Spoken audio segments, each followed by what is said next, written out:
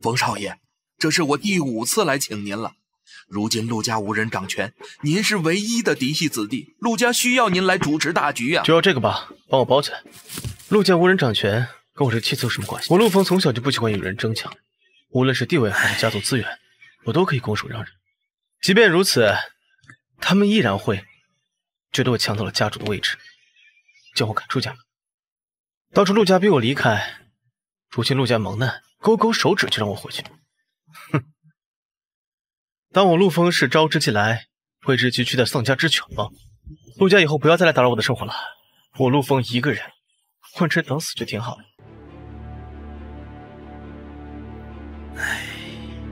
我交代你的事情办好了吗？您放心，玉雕已经换成了您带来的那尊碧玉貔貅。冯少爷，陆家300年绝不能毁于一旦，老奴只能出此下策了。明天是冯少爷所在的季家企业公司庆典，要备厚礼。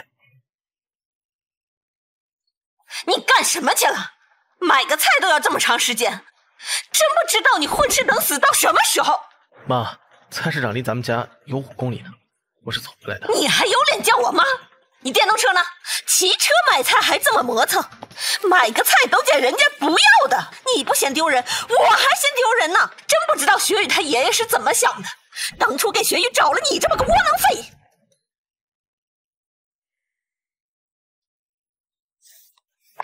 今天怎么这么晚还没做饭呢？小雨啊，你可算是回来了。你知道吗？今天咱家脸都让他给丢尽了。怎么了妈？他竟然去菜市场把人家不要的菜都给买回来了，而且他买菜还被我牌友看见了。你都不知道别人怎么笑话咱们的，说咱们家穷的都揭不开锅了。妈，你是不是又没给他钱买菜啊？他堂堂一个男子汉，跟丈母娘要钱，说出去丢不丢人呢？不是你说不让他上班，只负责家里的生活起居吗？我让他出去上班，他能干什么？他会干什么？看什么看？还不快去做饭！明天季家举办公司周年庆典，那是重中之重的事情。礼物准备好了吗？我喊陆枫已经买了。陆枫，你买了吧？买了，花光了所有的钱，所以买菜的时候……哎，陆枫怎么这么窝囊？3年了，除了洗衣做饭还会干什么？真不知道爷爷为什么非要我嫁给他。小雨啊，你一定要和陆枫相敬如宾，将来季家全指望他了。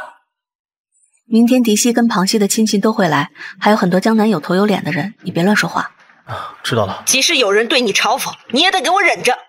我们这一系已经够丢人了，我可不想因为你更丢脸。宏宇，哎呦，陆枫你也来了，手里拿什么破东西啊？这是给公司庆典的。你把你的破东西打开，给大家看看。也不知道陆枫到底买了什么，早知道就该提前看看。陆枫该不会又成为大家的笑柄了吧？无论买什么，都是陆枫的一片心意，不是用金钱去衡量的。你错了，我们季家虽然不是什么豪门贵族，但也绝对不是什么2流货色就能比的。像这么重要的场合，若是拿出一些什么口肉丸子上不了台面的东西，岂不是辱灭了季家的名声？打开！季宏宇，你什么意思？这是给公司庆典的，你凭什么打开？你有什么权利打开它？我当然有权利，我提前检查一下，如果是什么垃圾的话，我就顺手把它给丢了。外面那么多宾客都在，吵吵闹闹的，想什么？会吧？我跟你说啊，这北省荆州的江家送来了金蝉1尊。然后江南的玉家送给我们王羲之的真迹字画1幅，但是不知道这个季家旁系的季玉树家能送什么东西啊？哎，听你这么一说，那我们就一睹为快呀！我也是这么想的。打开啊！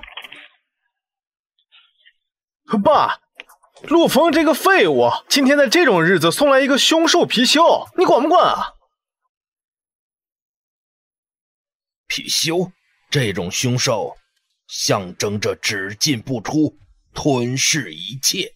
你送这种东西，是不是要吞并我季家的产业，将我季家收入囊中？陆枫，你野心不小啊你！这貔貅一条，不是我在玉雕店买的那尊，到底被谁给换掉了？陆家贺礼到！江南还有个陆家，敢问阁下是？季家公司庆典，我们陆家自然要来道贺。另外替我们小少爷还债。小少爷还债？季家公司庆典这是我们送来的翡翠貔貅玉雕贺礼。这是什么？彩礼999万。彩礼999万？没错，我们陆家少爷和季家千金喜结连理，怎么能少得了彩礼呢？这翡翠玉雕是给你们季家的贺礼，999万彩礼啊，是给小少爷还债，多了我就不说了，我只负责把东西送到，后边的事儿小少爷会亲自跟你们谈。敢问小少爷是？到时候你就知道了。有词。陆家难道想用这种方式来补偿我，让我回心转意回归陆家吗？看来那貔貅玉雕也是陆家换的了。但你们以为这些东西就能让我陆枫回头吗？你们错了。这趟戏家哪位千金被陆家看上？哪位千金？那肯定是我呀！行了，都别说了。红宇，过来一下。爸，你看这翡翠貔貅，这色泽，这光彩，这真是极品中的极品呢！貔貅象征镇宅辟邪，日进斗金，这陆家好大的手笔啊！确实不错。哎，陆枫，这个好像跟你送那是一对的。这跟陆枫有什么关系？你不会以为陆枫送那个破东西能跟这个相提并论吧？陆枫那个不知道从哪个地摊上买的呢。对，我就是在地摊上买的。大家都不要说了，既然这个陆家送来了彩礼，这后边肯定还有下文。这么重要的事，必须得商量个章程出来，得让老太太知道。对了，雪雨啊，后边没你们什么事儿了，回去吧。就是这事儿已经跟你们家没关系了。堂姐，你不会是以为陆家小少爷还会看上你这个有夫之妇吧？走，让你走你就走吧。哎呀，看见没有，人家陆家光下聘礼就价值千万，可小雨当初呢，1毛钱都没有。要不是你懦弱，老爷子当初为什么让她嫁给这个废物？小雨这么漂亮，嫁个豪婿扬眉吐气，谁知道嫁给这么个废物？我汤秋云当初是做了什么孽呀？你也得顾及一下季家的面子呀。什么面子不面子的？你们季家的面子跟我一点关系都没有。吃，就知道吃，3棍子打不出一个屁来。明天就让小雨跟陆枫离婚。老爷子不是说过吗？无论发生什么事，也不能让他们俩离婚。陆枫绝不是池中之物，你们一定要善待他，将来季家还要依靠于他。知道了。你是不是还想用之前那套说他不是池中之物啊？狗屁的池中之物！我看他呀，比你还窝囊。要我看呐，他就是个丧门星，丧了自己家还不算，还来丧我们家。现在呀，还像一只蛀虫一样粘在小雨身上，毁小雨一辈子。你不心疼闺女，我还心疼呢。我告诉你季玉树，明天你不让小雨离婚，那咱俩就离婚。妈，你们不用吵了，我跟雪雨离婚吧。你说什么？你当真？因为我让季家蒙羞，还让雪雨受委屈，那我就离开。好，你等着，我都准备好了。签，现在就给我签。我不想离婚。小雨，你疯了吧？以你的条件，有大把的青年任你选，何苦跟这个窝囊废浪费时间？这3年来，虽然说陆枫什么也没有做，但是你看看，这家里大小事务哪样不是他做的？早上我还没有醒的时候，他就已经把早饭做好了。你出去打麻将的时候，也是他在洗衣做饭，任劳任怨，毫无怨言。我加班到12点的时候，他还会去给我送饭。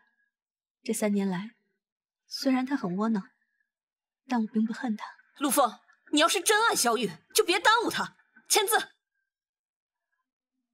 雪雨，只要你想，倘若你要，哪怕是天上的星辰，我陆枫也愿意为你摘下，双手送到你的面前。哪怕是整个天下，我也愿意为你挡下。你说的都是真的？都是真的。你只需要点点头，我陆枫为你倾尽所有。好，我不要天上的星辰，也不要这天下，我只是不想再被人看不起，不想再接受冷嘲热讽。我要让所有看不起我们的人都知道，是他们眼睛瞎了。好，冯少爷，您真的决定回陆家了吗？貔貅一雕是家族让你调换的吧？是，家族觉得一模一样的貔貅，再加上送信人暗示的那句话，他们应该能够想到是冯少爷您。冯少爷，家族说只要您愿意回家，您之前受的苦都不会白受。丧家之犬罢了，倒是让陆家费心了。冯少爷， 3年前的事情确实是对你不公平，可是只有你是陆家唯一认可的继承人，也只有你才有资格来继承陆家的家产。这些是其他人做梦都想要的东西，却是他们得不到的。在他们眼中，只是3年不公罢了。可我陆枫怎么可能忘？当初我落魄如狗，若不是承季老爷子恩情，怕是早已死在外面了。那就没有了今天，没有今天在这里跟你说话的陆枫了。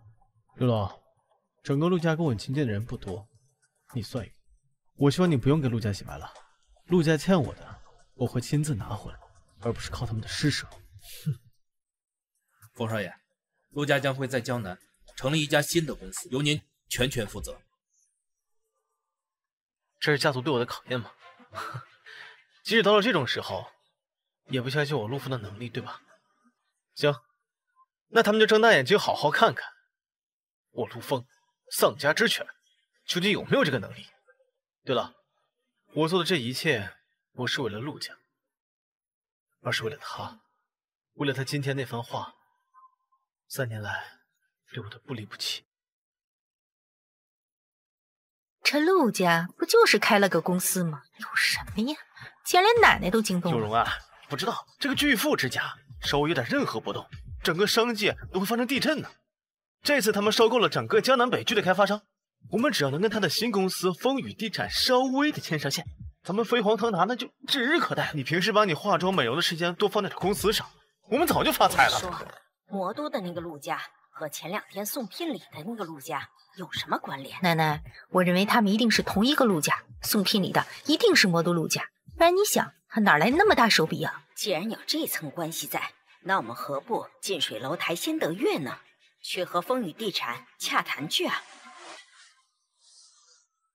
陆枫说，如果有和风雨地产合作的机会就接下来，到底要不要相信他呢？怎么，我偌大的季家就没有一个人敢去和陆家谈合作吗？奶奶，要不我去吧。你，季雪雨，你以为你谁呀？风雨地产可不是什么小公司，你去不怕丢了季家的脸面？这么想在奶奶面前表现自己啊？有这个功夫呀，不去找个好老公。哎呀，有容你也不能这么说呀，毕竟我们是一家人呐。季雪雨还是我们工地上的负责人呢，是不是？雪雨啊，你不是一直觉得公司对你不公平吗？现在给你个机会，你抓住啊！好，我会尽力的。爽快，记住了啊，这可是你自己说的。如果你要做不到，你就马上辞去公司的一切职务，老实在家待着吧。啊，如果他做到了呢？不可能。陆枫，我们季家家族内部会议，谁让你这个废物进来的？我对你们的会议一点都不感兴趣，我只是来接我的老婆回家的。行，人接到了吧？赶紧滚！哎，你还没说，如果雪雨做到的话，你准备怎么办呢？什么意思啊？有来不往而非礼也。雪雨做不到就要辞去公司的职位，如果雪雨做到了，你是不是也要辞去公司的职位，把总经理让给雪雨？你看，那么多人等了3天，连风雨地产的门都没进去，这可是把季雪雨赶出季家的大好机会。好，我跟你赌。好，老婆，我们回家。陆枫，你太冲动了，我怎么信了你的鬼话，接下这个烂摊子？季红宇想把我赶出公司已经很久了，你看他现在找到机会了。我妈说的没错，你就是个害人精。你不是说过他们眼瞎了吗？这就是一个可以证明的机会啊。但是我万一做不到怎么办？我现在只会被大家耻笑。我说过，你想要的，我都会双手送到你的面前。我有个朋友在风雨地产上班。你还有这么有钱的朋友呢？明天你去了就知道了。上车吧。等我攒点钱，咱们买辆车吧，这样你以后也不用再受到风吹雨打了。好，我要出去办点事儿，一会儿就回来。这就是我陆枫的第一份产业吗？哟，这不是季家的倒插门女婿吗？我们在这儿等了2天都没见到风雨地产的经理，难道他也想分一杯羹？风雨地产能接见他才怪了呢。我们经理啊，今天不见客，您要有什么事儿，明天再约吧。我不找总经理，我找刘万贯。您找总裁？您有预约吗？你告诉刘万贯说陆枫找他，他会让我进去的。您要见总裁，得有预约才行。你查一查星级预约名单，名字叫陆枫。喂，查一下总裁的星级预约名单，有没有叫陆枫的先生？知道了。5星预约，快请陆先生进来。啊，5星预约啊！不好意思，陆先生，您这边请。我是不是看花眼了？他怎么进去了？这不是季家的废物女婿陆枫吗？他怎么可能会被请进去？丰裕地产总裁岂是谁想见就能见的？哎呦，小少爷，您怎么来了？您来怎么不打个电话，我好陪着接您呢？有什么事儿您在电话里吩咐就行了。哎呀，刘老，你不用这么客气了，你就是看着我长大的，我们之间不用这么拘束。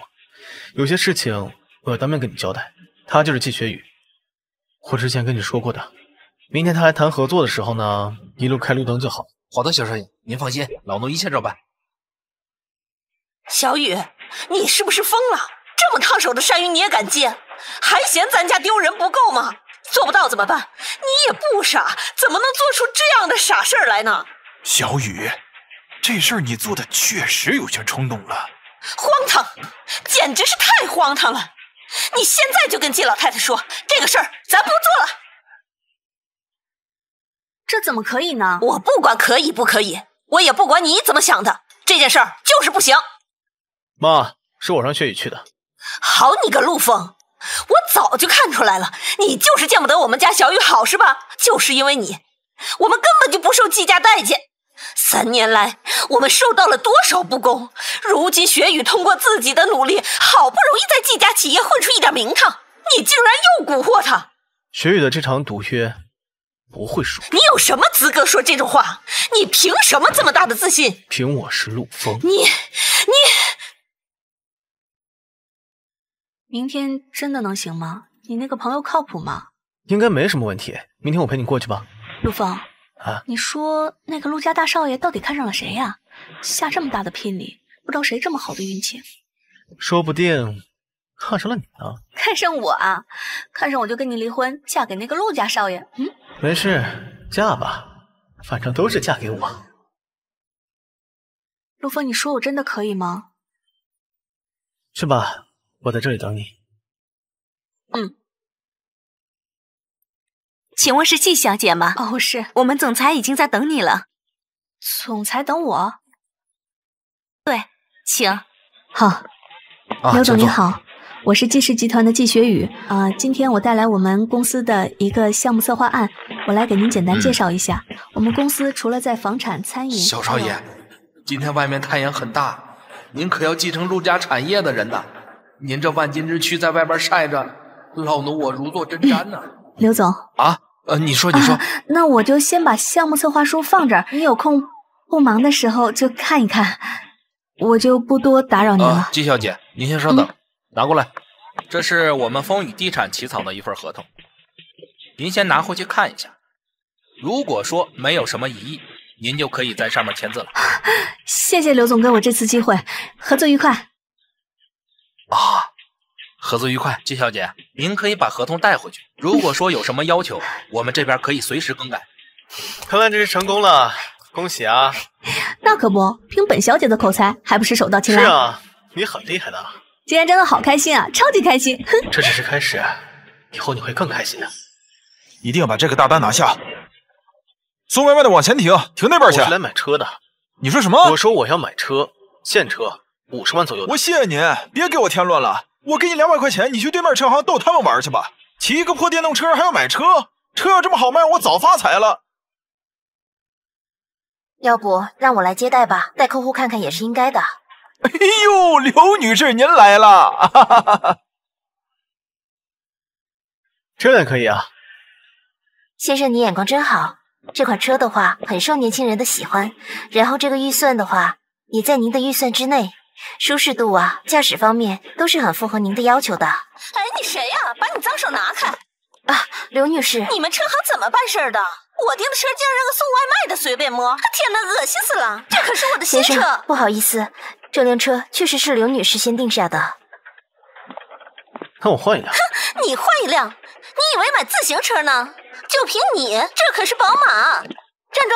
摸了我的车还想走？别给自己找麻烦。找麻烦？我今天就要找你麻烦了！你这脏手摸了我的车还想一走了之，今天没完！你的车为什么不开走啊？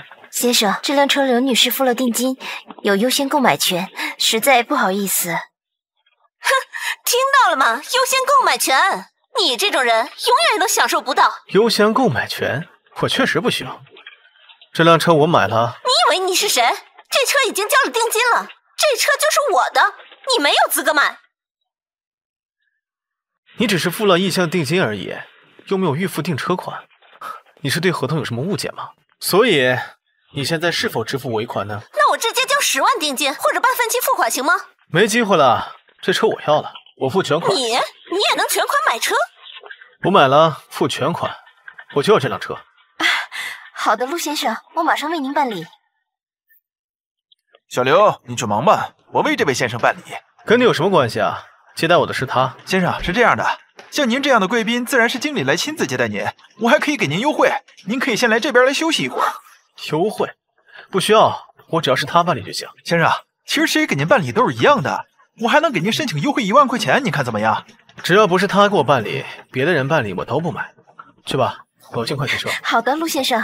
不行，这个车我有优先购买权，这车是我的，不就是个暴发户吗？几十万算什么？我又不是没有。哎呦，姑奶奶，你知道他是什么人吗？他是什么人？一副暴发户的嘴脸，估计就是刚拆迁完的。别说了，过来。我跟你说，你看他手里那张卡了吗？没有额度，最低消费每年几百万以上。能用这种卡的人，你可想想他是什么人物？陆先生，手续给您办好了，您明天就可以来提车了，非常感谢您。谢谢啊。这人真奇怪。女儿啊，这次你拿下风雨地产合同，妈做梦也没想到啊，特别开心。其实风雨集团这次能够合作成功，陆枫帮了不少忙的。他在那个集团里面有认识的朋友，所以呀，你平时不要老说他了。他帮的你？他以为他是谁呀？以为他姓陆，就跟魔都陆家扯上关系了？还不是我闺女有能力有口才，才拿下了让人羡慕的这合作呀。也是，妈妈看不起陆枫已经3年了，怎么可能瞬间就转变呢？也许本来风雨地产就是看在陆家小少爷的面子上和季家合作的，我只是捡了个便宜吧。好好，夏兰，行，那明天我请你吃饭。好，拜拜。陆枫，明天跟我一起逛街啊。好，陪你逛街。逛街加吃饭。好，明天刚好我有个惊喜要给你。这是风雨集团的合同书，我签下了。还真让你给解决了，这合同一定有问题。合同就放这儿了，你要是不相信的话，可以让法务上来看。我还有事儿，就先不奉陪了。看见了吗？季协宇可要把你的位置给替代了。刘荣，这个事儿你先别告诉老太太。那怎么办呢？只要老太太不插手，整个公司里我说黑就是黑，我说白就是白。这个合同说是我季宏宇签下来的，就是我季宏宇签下来的，他能拿我怎么办？老太太本来就不喜欢二叔他们一家子，公司里的事情我来解决，她还想抢我的位置，真是搞笑。对，他就是运气好。陆家本来就给我们季家下了聘礼，我估计咱们随便一个人都能拿下这合作，用得着他吗？我现在已经想象得到季学宇看到我跟风雨地产签约时候的样子了。哎呀，我还得谢谢季学宇啊！你靠人家车干什么？怎么了？还好没事，这可是新车呢，估计得好几十万呢吧，车主指不定多爱惜呢。公司最近有人买新车吗？没想到实体车比图片还漂亮。咱们电动车呢？以后我们不用骑车了。不骑电动车骑什么呀？你倒是想开这辆车，你开得起吗？这车我真能开。你还记得昨天我跟你说的惊喜吗？真是你的。好了，别傻了，上车吧。我帮你系下安全带。陆枫，你老实跟我说，这车到底是不是你的？如果我说是我买的，你会相信吗？当然不信。这车裸车低配最低要30万起吧？我看这车最少得40多万，你怎么可能拿得出40多万？我当然不信。我开玩笑的，这是我借朋友的车开几天。咱们去哪儿？我们去找夏兰，我先去换套衣服，然后我们去跟她一块吃饭。这个车呢，不算什么。到咱们结婚周年日的时候，我送你一份大礼物。哎呀，第1年的时候呢，请我吃了一碗葱花面；第2年的时候送了我一条不知道什么品牌的项链；今年算了吧，我觉得什么红酒啊、玫瑰这种浪漫的事情，可能跟我是毫无关系了。我说真的啊，今年的3周年纪念日，我一定送你一个大惊喜。借人家的车要小心一点，万一撞坏了我们赔不起。放心吧。哎，雪雨，这儿。兰兰，恭喜你啊，雪雨，竟然拿下这么大的合作，简直是太厉害了。没有了，这次其实多亏陆枫帮忙。陆枫？你那个废物老公啊，跟他有什么关系呀？这是……啊，这就是陆枫。他就是陆枫啊。果然是废物，人贵有自知之明，真不知道毁了人家对自己有什么好处。哎呀，你别说了。哎，你不是有朋友要来吗？他人呢？应该快了吧，他今天还要上班，因为昨天呀买车那个富少今天去提车了，所以呢他去把事情办完之后再请假过来。什么富少呀？买辆车就成富少了？你是不知道，人家开着电动车过去的，穿着也很简单，说句不好听的，那是一身地摊货。刚到车行里的时候呀，我朋友啊都把他当成送外卖的。后来呢，摸了人家预定的车，更是被人家客户骂臭乞丐。那客户还拦着他不让他走，说是把他车给摸脏了。哎，结果你猜怎么着？怎么着？结果呀，人家直接甩出一张不限额的黑金卡。他们经理说，这种卡全国都没几张，当场买了骂他人预定的车，秒刷全款买了下来。你说这得多豪气呀！我听我朋友说的时候，都觉得相当震撼的。那他为什么要低调呢？他既然那么有钱，随随便便就可以几十万，那他为什么还要开电动车，然后去穿地摊货呀？谁知道呢？或许人家就喜欢低调吧，也或者有别的原因。哎，就像我最近在看的一本小说一样，那里面的主角也非常低调。那主角呢，好像是什么大家族的少爷，结果呀，却成了人家的上门女婿，被无数人嘲讽。实际上，他根本就没把那些人放在眼里。那你说，为什么这个主角他要那么低调呀？是为了打那些人的脸吗？这你就不懂了吧？除了那种飞扬跋扈、无限嚣张的富二代，根本就不算什么。真正的富二代呀，都是很低调的。人家那么做，自然有他的原因。他呀，想看清身边的一些人，一旦暴露尊贵身份，所有人都得对他阿谀奉承，根本看不出谁是真心的。我爷爷去世前跟我说过，如果你辉煌的时候，陪在你身边的不一定都是真心，但当你落魄之时，陪在你身边的一定都是真心的。是的，不过你看陆枫干什么？你不会指望他也是什么大家族的少爷吧？没有，我不是这个意思。话说这小妮子怎么还不来呀？我都准备问他要一下那个富少的联系方式，勾搭一下。你不是不喜欢富二代吗？哎呀，我是不喜欢那种嚣张跋扈的富二代。不过这个富少不一样啊。哎，你知道吗？当时是我朋友接待的他，结果销售经理想抢业务，给了那个富少优惠1万的政策呢。结果人家富少理都不理他，依然坚持让我朋友办理，1万的优惠都不带要的。你说这样的人，人品能差吗？听你这么说的话，那人好像确实挺不错的。哎，刘希，你怎么来这么晚啊？我和雪雨等了你好久呢。今天那个客户去提车了，我要等他提完车才能过来呢，所以耽误了一点时间。天哪，怎么了？怎么会是他？哦，对了，忘了给你介绍了，这个就是雪雨的老公陆枫，那个吃软饭的。你好，初次见面，见多关照。你好，哎，不用对他这么客气，雪雨的倒插门老公罢了。哎，对了，昨天那个富豪后来怎么样了？你有他电话吗？你推给我，我加他微信呗。啊，我没有。好啊，刘鑫，你不会是自己想占为己有吧？哎呀，好了好了，你想喝什么？我来点。哎，他们家的蛋糕也超级好吃，你们要不要吃？喂，你到万达广场了？我们就在北苑的咖啡厅。夏兰是谁要来啊？前段时间认识了一个小富二代，非要追求我，死缠烂打的，没办法了，就先处着呗。你找男朋友都不告诉我们，太不仗义了。哎呀，还不是呢，我还在考虑。哎，行了行，这不正好你俩今天都在吗？帮我把关呗。小兰，不好意思啊，久等了。给大家介绍一下，这是我朋友张超。果然，小兰的朋友就是不一样啊，人以类聚，都是美女。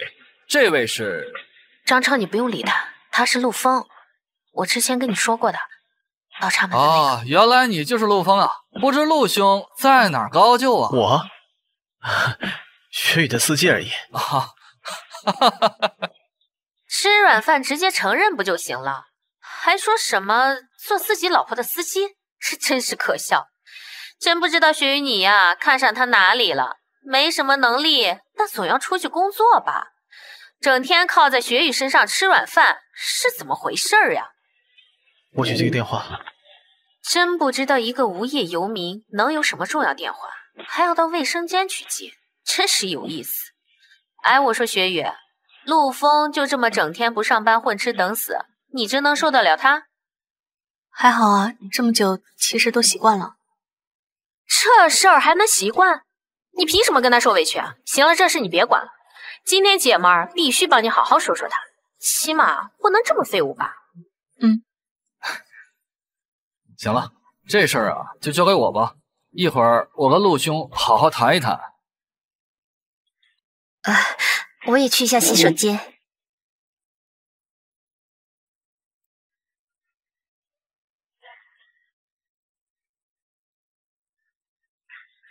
刘老，有什么事直接说吧。是这样的，冯少爷，季家企业那边打来了电话，说是合作条款他们完全接受，问什么时候可以进行下一步的洽谈。但是这电话并不是季雪雨小姐打来的，而是一个叫做季宏宇的年轻人，说是季家企业的签约代表，从此以后由他来负责跟风雨地产的合作相关事宜。我打电话是来询问冯少爷，这个是否是您的意思呀？这不是我的意思。冯少爷，那咱们怎么做？跟他们的合作是否继续啊？风雨地产是跟季雪雨签的合同，而不是季家企业。老奴明白了。晚上在公司等我一下，我跟你谈一下规划和900万彩礼的事情。是，老奴等着少爷。这不会吧？陆兄，要我说呀，男人成功不成功的无所谓，关键的还是要奋斗。你说是不是只有奋斗才能成功啊？总是混吃等死的也不合适吧？有的人呢，出生就是富二代，坐拥大把资源产业，不用奋斗也比很多人成功吧。可你是富二代吗？你也不掂量一下自己的斤两。我吗？我不是。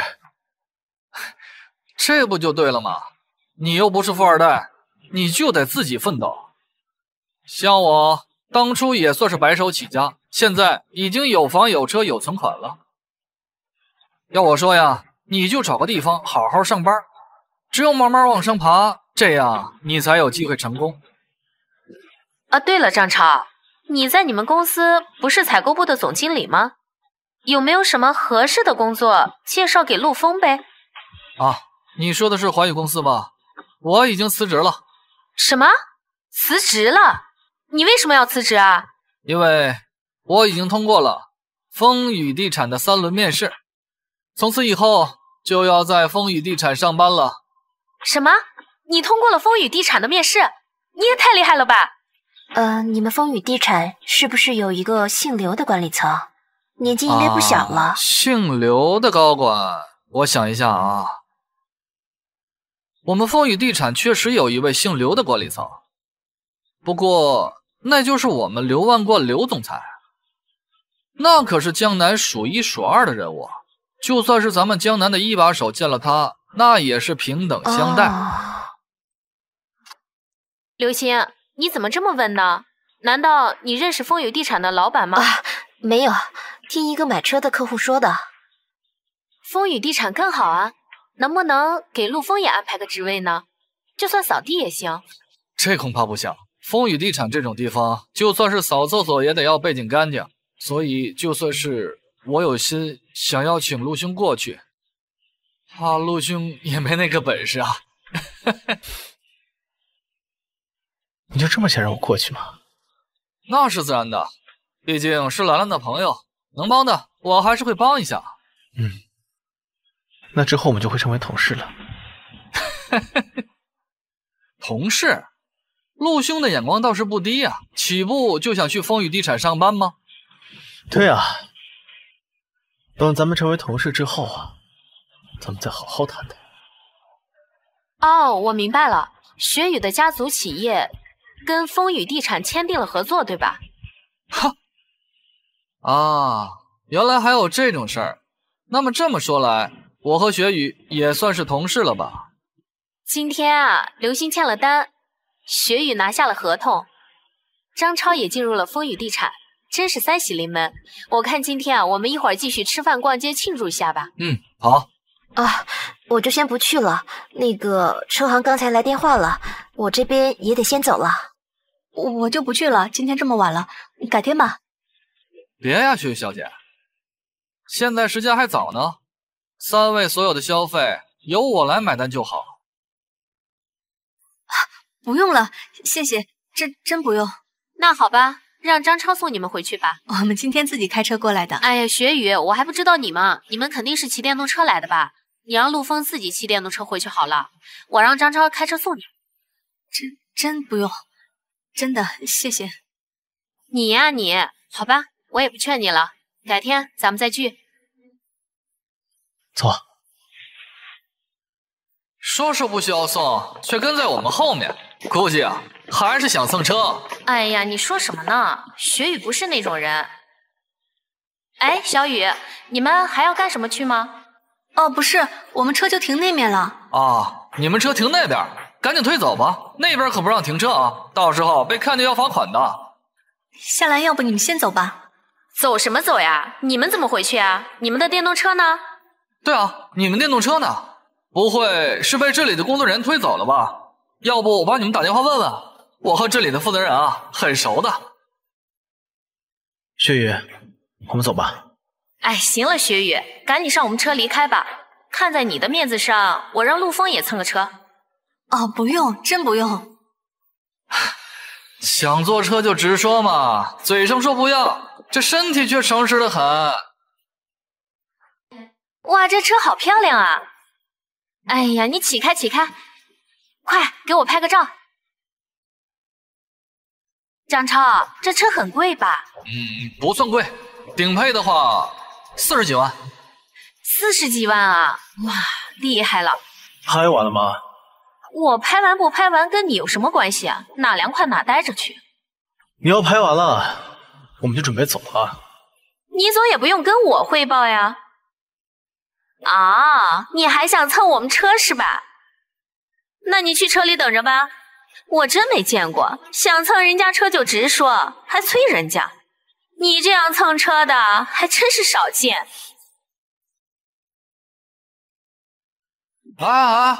陆兄，干嘛呢？这车40来万，你要是拉坏了，我可没钱帮你赔啊。真是的，我就拍个照，连碰都不让我碰，还敢拉人家车门呢他。我不但能碰，我还能开呢。哎，你怎么？雪雨，你快看陆枫，他还要偷人家车，你快管管他。雪雨，上车。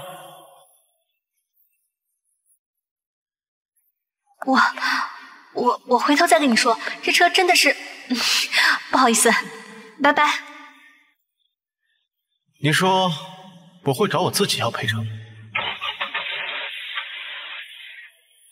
陆枫，我觉得我们需要谈谈。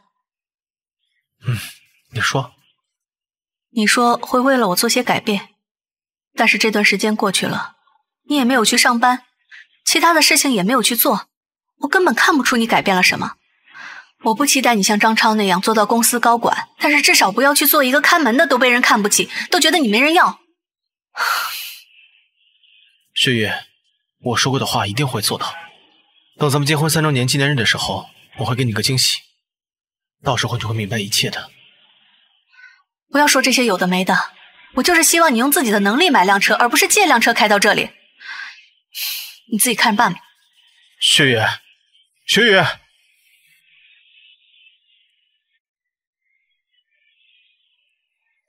冯少爷，您怎么能开50万都不到的这种档次的车呢？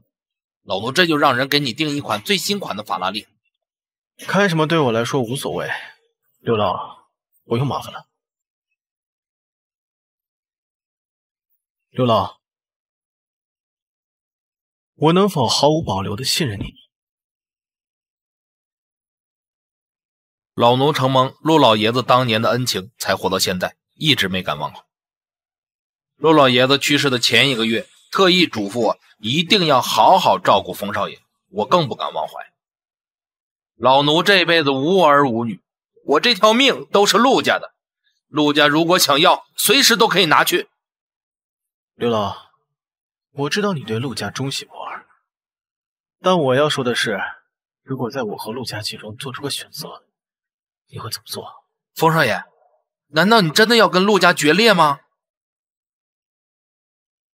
哎，也罢，到了现在，我就和冯少爷把话说明白。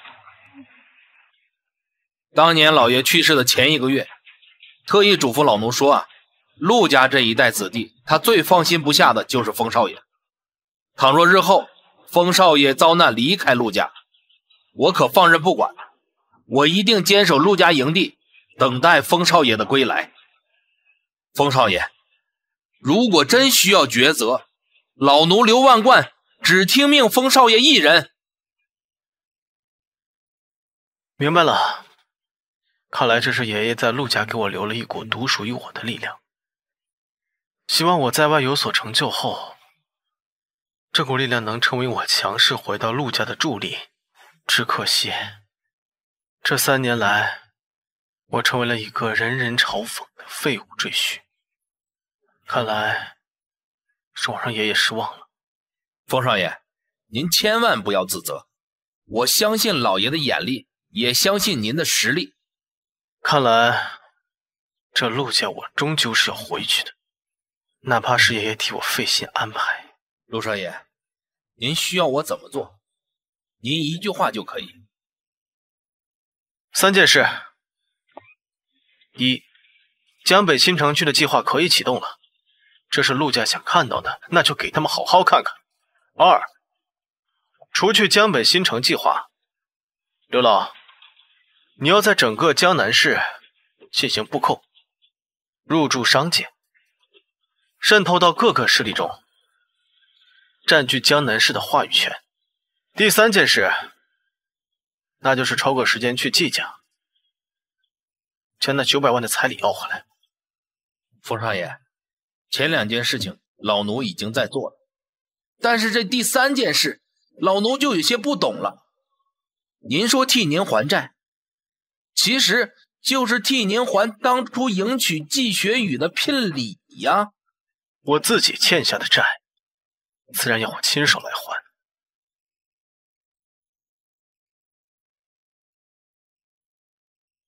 怎么能这样？他们怎么能这样？还讲不讲理了？你喊有用吗？别说了。我喊是没用，但你有用吗？闺女凭实力拿到的合作，现在他季红宇说抢就抢，你这个废物能忍，但我不能忍。不能忍有什么办法？我们这一脉没有强势的背景，更是没有话语权呐。我知道你的意思，小雨当初要是嫁给一个豪门，何必受着窝囊气呢？小雨，你说句话，那季红宇到底什么意思？季红宇刚刚打电话过来跟我说风雨集团的事情，他打电话过来不过就是想炫耀一下，高材生有什么用？学历高又有什么用？还不是要被他压下去？他放屁！谁不知道这个合作是你拿下来的？他季红宇想吃现成的，门都没有。小雨，这事儿老太太知道吗？我也不知道老太太知不知道，明天问问吧。我告诉你啊，小雨，这个事儿是咱家唯一的机会，无论如何也不能放手。哎呀，你说的简单，小雨在公司没什么人帮扶，根本不会有人支持他的，他拿什么和季红宇对抗啊？那我不管，这件事儿我坚决不同意，小雨也不能妥协。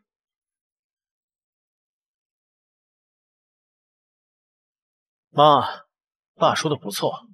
你闭嘴！这有你说话的份儿吗？这事儿你能管得了吗？我告诉你，陆枫，你别以为小雨不跟你离婚，你就为所欲为了，你休想！陆枫，要不你先去把车还一下。车？什么车？今天还不了，我朋友出差了，让我帮他开几天。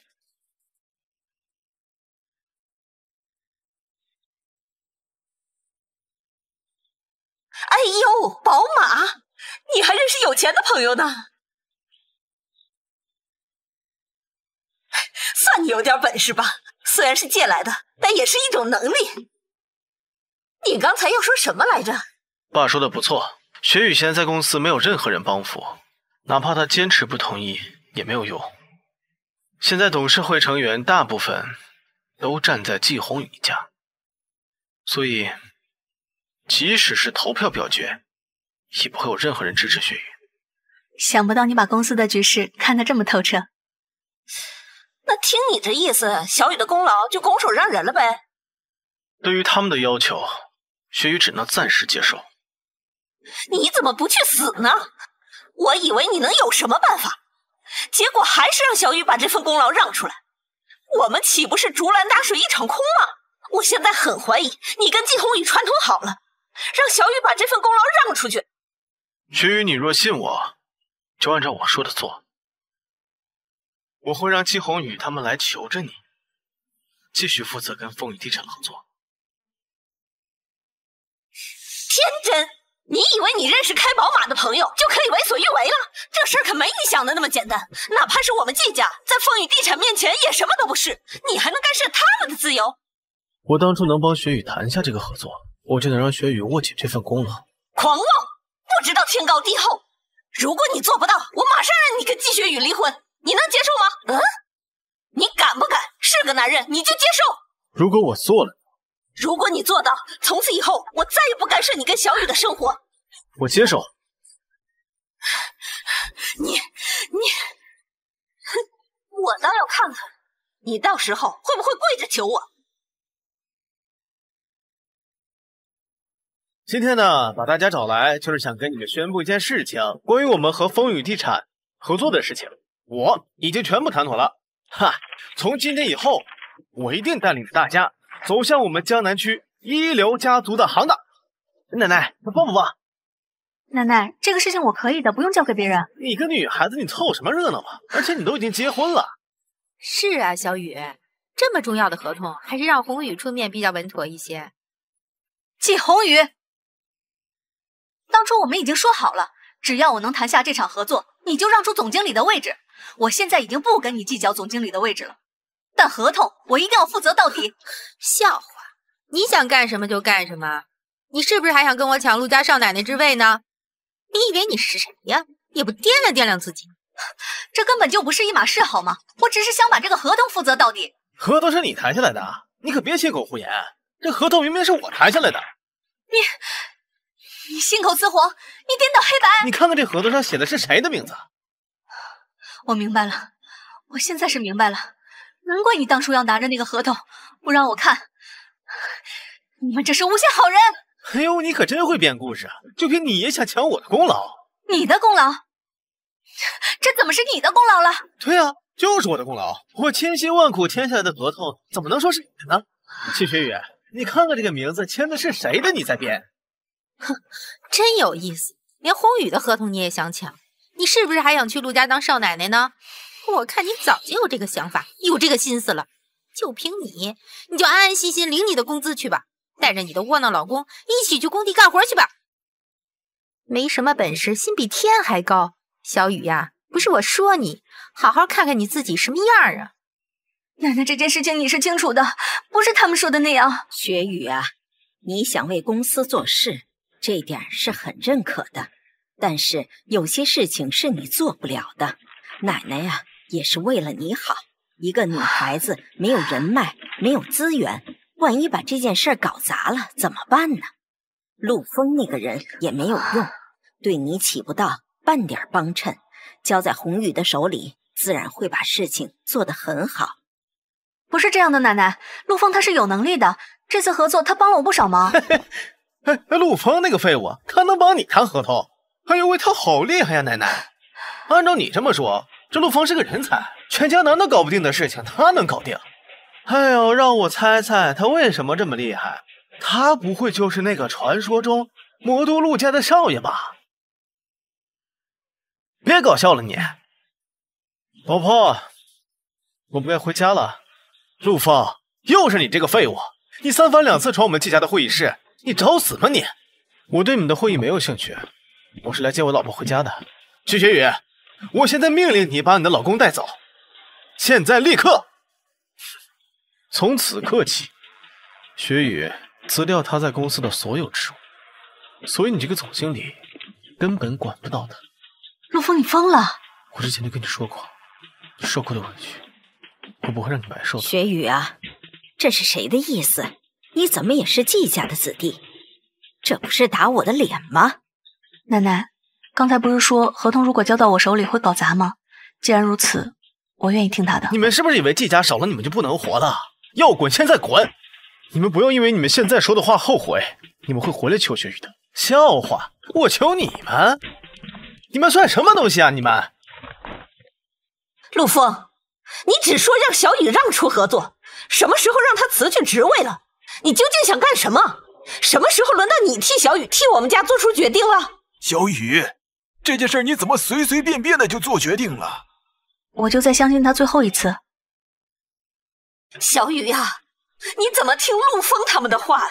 季红宇怎么能求你来呢？他会来求学宇的。好，别说我不给你机会，今天12点之前他要是不来，你就给我滚出我们家去！我今天来是为了谈和季家企业合作的事儿，请问季学宇小姐在哪儿？啊，学宇啊，她她生病了，今天请假在家休息呢。那既然这样，那我就等到季学宇小姐身体好了，我再来吧。陆先生，咱合作的事情可不能耽误。这样，我是季家企业的总经理，我叫季宏宇，我的职位比季学宇大，我的官级比他高，咱们这样合作方便共赢啊，对不对？说的没错，陆总，由宏宇来负责季家呀，能提供更便利的条件。我们风雨地产要合作的只是季学宇小姐，她不在，我只能离开了。抱歉，先生，请留步。实际上，这件事情谁来负责都是一样的，反正都是季家的企业嘛。之前您不还替小少爷送过聘礼吗？这样我们不就更加不分彼此了？季总，我再说一遍，我们风雨地产这次合作的只能是季学宇小姐。如果你们换人了，那我们立马终止合同。先生请留步，我是季学宇的奶奶，我能做主，请坐。抱歉，我们有合同在先，我们只和季学宇小姐合作，她不在那就算了。陆总，咱们合同已经签好了，写的清清白白，单方面违约你要支付违约金的。是呀，风雨地产难道是想直接毁约不成？哼，笑话，不就1亿8千万吗？我敢给，你们敢接吗？今晚24点前没有季学宇小姐的答复，合作到此为止，你们自己看着办吧。告辞。合约不能丢，违约金也不能要，这钱要是拿了，我们季家的产业3个月之内必定将被打击的倾家荡产。魔都陆家有这个实力，去请学宇回来。奶奶，这陆枫走的时候那么嚣张，咱不能请他回来。违约金你敢要？我不敢。合约你敢丢？不能丢。那还不快去请小雨回来？愣着干什么呢？奶奶，那谁去请呀？解铃还需系铃人呢，谁撵走的小雨，谁去请，这样才能反映出你的诚意。宏宇去吧。你俩一起去。宏宇和季学宇是平辈儿，我是长辈，他去请就算了，我也要去。你做的事情你不知道吗？难道要我去吗？我考虑考虑。这件事情你要办不好，我看公司也该换个掌权人了。爸，咱真去请那2个废物啊！闭嘴，你还有别的办法吗？要不咱给风雨地产让点利润呢？哼，事情没你想的那么简单。那风雨地产人态度如此之强硬，根本就不像是来谈合作的。恐怕这季学宇无论如何都要请回来喽。哎呀，看看，这就是你所谓的胸有成竹。哼，老娘怎么就昏了头，听了你的话？现在好了，小雨丢了合同，又辞去了工作，明天就跟你一样当无业游民了。我们一家就成了季家遗弃的一脉。陆枫，这下你满意了吧？你是不是感觉配不上小雨，就拿这种方式拉他下水？妈，别说了。你闭嘴！我就是要说，我早就说过他是丧门星，自己落魄不算，还来作我们家。我现在就能想象得到你那些叔叔婶婶们的那副嘴脸呐！要不是这个废物非要插手我们家至于落到这种地步吗？你滚！你马上就滚！小雨，把他东西都给我丢出去！算了，我回房间了。雪雨，你若信我，就再给我一点时间吧。不用了，陆枫，就这样吧。谢谢你3年来的照顾，明天我们就去办离婚手续吧，以后各走各的路。婶儿，雪雨妹妹在家吗？季红宇来了，他真的来了，他可从来没来过咱们家呀。难道真被陆枫说中了，来求咱们家小雨了？婶儿，雪雨妹妹在家吗？你开下门，我有要紧的事找她。哟，你怎么来了？婶儿，哎呦，二叔想死你们了。那个，我是来请雪雨妹妹回去上班的。这样，风雨地产以后的事儿啊，由雪雨妹妹亲自负责，公司只协助不干涉，好不好？弟妹，吕叔，是我。大哥，你也来了？是。我们家穷，房子也小，怕委屈你们。不委屈，房子小是吧？这样，等以后公司效益好，分红之后，侄子给您换一个大的啊。雪雨啊，公司没你可不行啊，你一定要回来帮大伯呀。你看，我和红雨都来请你回去，这一家人不说两家话，一家人有再大的误会也能解除啊，你说是不是？之前我为公司做的事情任劳任怨，从来没有过半分不满，因为我把大家当做一家人，希望这家越来越好。但这次事情我发现，你们从来没有把我当过家人。雪雨啊，你可能对大伯有些误会，我们怎么可能不把你当一家人呢？之前我带雪雨离开会议室的时候，咱们说的是求，而不是请啊。求人是不是该有个求人的态度啊？陆枫，这有你什么事儿？这有你说话的份吗？这是我家，陆枫是我老公，他怎么就不能说话了？他也是这家里的一员，如果他想，随时可以将你赶出去。季红宇，注意你说话的语气。陆枫再没用，那也是我女婿，没你说他的份儿。那怎么样，雪雨才能回去呢？很简单，履行你赌约的事情。赌约？什么赌约？就是你让出总经理职位的赌约。好你个陆枫啊！我早就知道你惦记我们季家的企业了，你今天终于露出了你的野心了啊！你别以为我们非得要请雪雨回去，我们只是把她当做一家人，惦记这份感情罢了。那你们现在就可以走了。你当真以为我不敢走？那你们走啊，走了还可以白白的拿1亿8千万的违约金，何乐而不为呢？你又不在场，你怎么知道风雨地产的事儿？我好像没有跟你解释的义务吧？好啊，好得很呐，算我看走眼了，你这个侄女婿。从明天起，红宇就卸任季家总经理的职务，由你雪雨来担任吧。走。慢走不送。厉害了呀，陆枫，这事儿真是你做的？算是吧。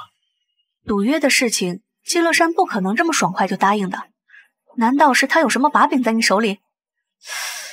但是你今天一整天都待在家里，哪儿也没去呀，根本没有机会跟外界有沟通，你是怎么做到的？这个事情呢，我现在确实没有办法解释。这不会是瞎猫碰上死耗子了吧？难道是老太太的意思？或许是吧。哼，我就说嘛，你怎么会有这个能力？切！陆枫，现在只有我们2个人了，你实话告诉我，这件事情到底跟你有没有关系？我说是我，你会相信吗？我不知道。我曾经说过，你受过的苦，我都不会让你白受的。我说的都是真的，所以是不是我做的不重要了，只要是我说过的话，我都会让它实现的。好，那我就再信你一次。好了，大概内容就是这样了。风雨集团决定在下个月2号举行开机典礼跟动工仪式，我们这边也需要准备一下。这个是项目计划书，如果你们还有疑义的话，可以尽管提出来。看看人家雪雨，哎呀，所有的事情做的都是迎刃而解。雪雨这个总经理做的真是游刃有余啊！女人再厉害有什么用啊？要我说呀，生的好不如嫁的好。有容，人家雪雨的能力确实出众，我们得学习人家。我向她学习？我向她学习什么？学习她找个窝囊废老公？季有容，注意你的言辞。我就不一样了，我马上就要去陆家做少奶奶了。我最后强调一遍啊，动工仪式的时候呢，我们季家所有的人都要到场，以示对陆家的尊重。如果有没到场的人，全部辞退。哎呀，真是越来越厉害了啊！哎，有容，我爸说陆家来人了。啊，陆家来人了，一定是来接我的！快快快，我们快去迎接！哎，雪雨堂姐，走呀，一起去看看嘛！我不去了，我还忙工作呢，你自己去吧。哎，来嘛！陆先生您好，请坐。敢问陆先生是来洽谈我们2家联姻的事吗？陆少爷在哪儿啊？啊，少爷很忙，这些小事啊就由我们做了。小事儿？这怎么能是小事呢？这是婚姻大事儿。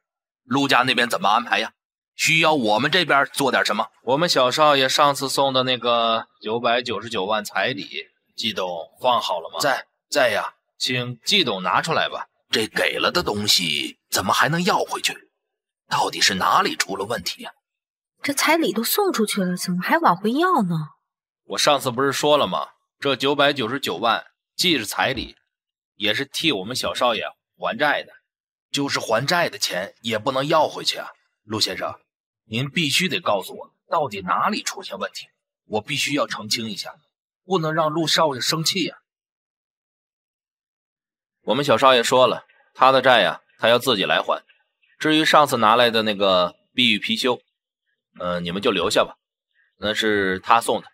陆先生，我再斗胆问一句，陆少爷相中的是不是我们季家的女孩子啊？这个事儿已经板上钉钉了，无法更改了啊！我懂。陆少这是想亲自把礼金送到他喜欢的女孩子手上，陆少可真是重情重义之人呐。有一天，他会身穿黑色燕尾服，开着1000万级的兰博基尼，亲手将这999万彩礼送到我面前。哦，想想都觉得好浪漫呢，是不是呀，雪雨堂姐？陆总，我想问一下，陆少什么时候来接我呀？接你干嘛呀？不是来接我的吗？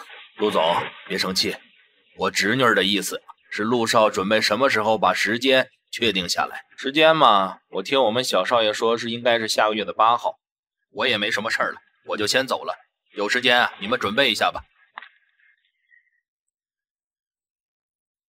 听到了吗？8号，下个月8号，陆少就要来接我了。哎呀，季有容，你可别高兴得太早。人家陆先生说了，接你干什么呀？这说明这陆少根本没看上你。哼，笑话！放眼现在季家未嫁的女孩子里，谁我身材好，谁我漂亮？不是我还能有谁？下个月8号，那不正是我跟陆枫的结婚纪念日吗？若是季有容真在那天被那位神秘的陆少求婚，又不知道要怎么被他奚落了。哎，雪雨堂姐，下个月8号是你的结婚3周年纪念日啊！是啊，雪雨，你说你如今当上了总经理又能如何？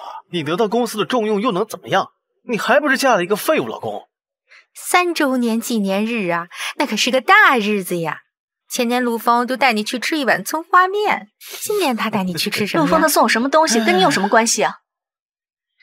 跟我们是没有什么关系，但是有句话怎么说的来着？没有对比就没有伤害。我怕到时候陆少带着999万彩礼和大捧的玫瑰花出现在我面前，怕是有人要哭鼻子呢。哼，女人啊，生得好不如嫁得好，只可惜你没有这个命。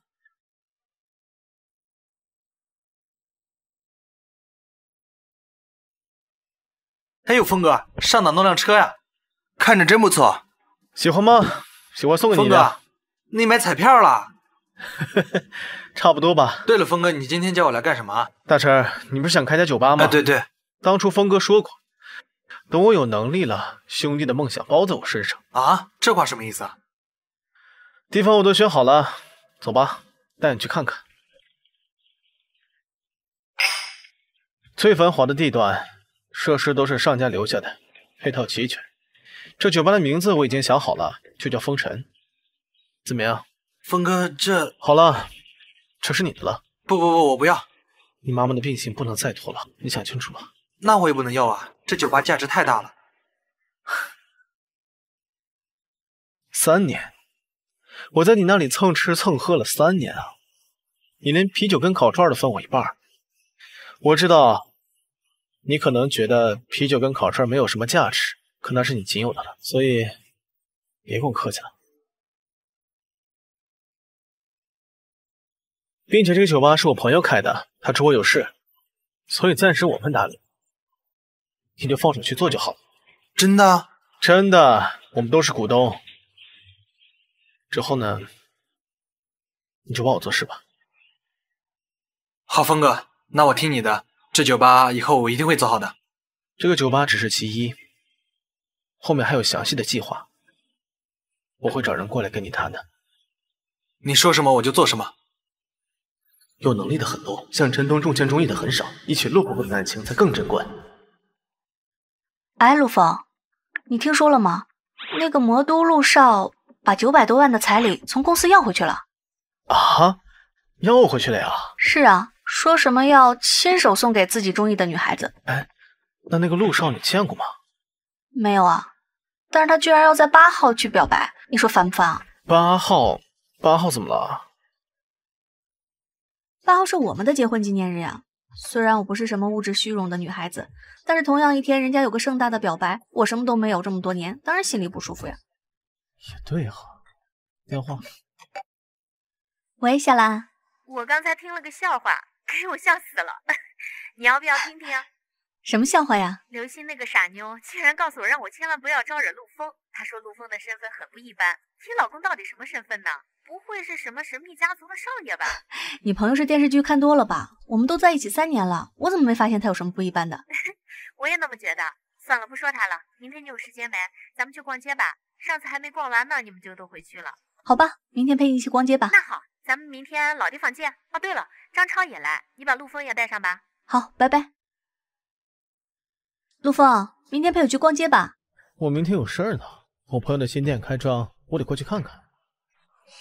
什么事情比我还重要啊？说的也不是没有道理啊。那我陪你去逛街吧。嗯。雪雨，这个是你买的新车吗？哦，这不是我买的。不是你买的，难不成是陆枫买的？也不是陆枫买的，这个是他朋友借给他的，让他开几天。借的？你没有钱还要借车，丢不丢人？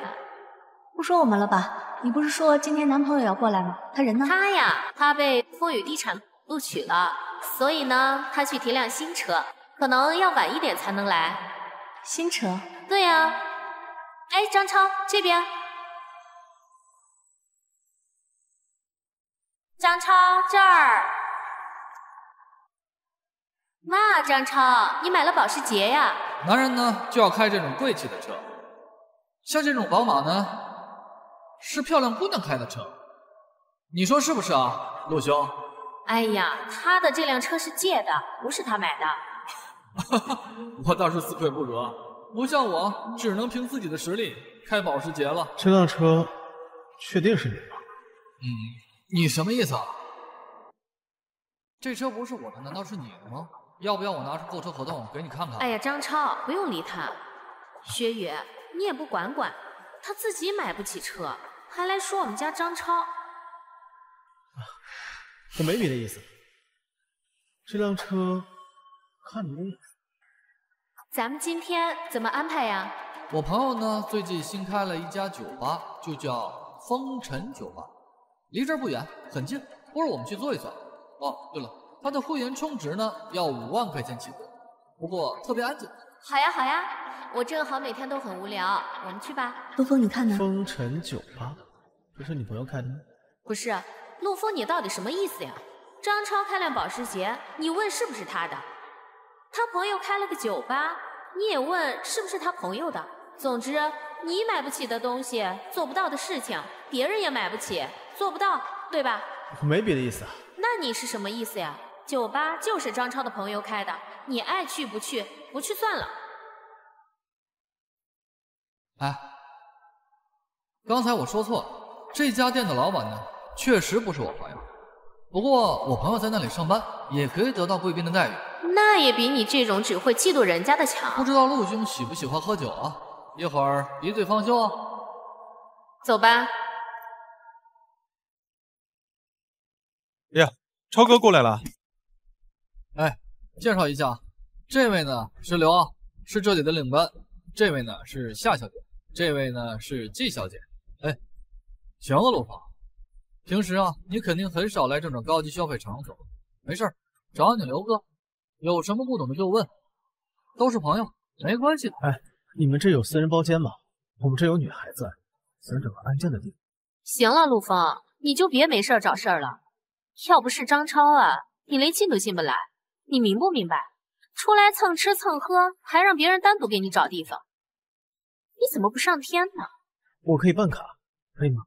现在恐怕不行，我们的高级 VIP 都是定向邀请的，整个江南市也只有100个名额。好了好了，陆枫，这种地方不是你想来就能来的啊，就在外面坐一会儿吧。陆枫，我在这挺好的，没事，你不用进去陪我的。陈哥，我们酒吧的老板何晨东，陈哥。好，你带他们去8号贵宾室吧。啊，8号贵宾室？那不是陈哥你说要时刻为贵宾预留的吗？没事，陈哥，我带朋友们随便在外边玩玩就行了，你不用管了。他们就是贵宾，你带他们去吧。哎呦，陈少啊，年轻有为，年轻有为啊！行，那让刘傲带你去吧。好啊，谢谢陈少啊。哎，超哥，没想到你还和我们老板认识呢，你早说呀，我还给你拿什么体验券啊？小事儿。看到了吗，陆枫，我都说了，你办不到的事情，就别以为别人也做不到。你不是怀疑老板是不是张超的朋友吗？现在你看到了，不是朋友的话，咱们会被当作贵宾对待吗？薛宇，你们进去吧。故作清高，沾了张超的光才能进去这贵宾室，连句谢谢都没有。不愧是贵宾接待室啊，这待遇是真不错。红酒都已经冰好了，这种待遇不错。不错，在你眼中这就仅仅是不错？你要知道，没有张超啊，这地方你花钱都进不来。那我谢谢他。你什么态度呀？真是穷人多作怪。好了，陆兄既然作为季家的女婿，肯定参加过不少的高端宴会，也长了不少见识，红酒也没少喝吧？谈不上有研究吧，随便喝过一些。随便喝喝怎么讲？这红酒啊，讲究年份、产地，随便喝喝，有什么乐趣啊？哎呀，张超，你就别为难人家陆枫了。她呀，可是个家庭主妇，你还让她聊红酒，聊料酒还差不多。好，和你喝2杯。哎，陆枫，你平时都不喝酒的，你这样能行吗？没事。哎呀，雪雨，哪有男人不喝酒的呀？咱们看着就好。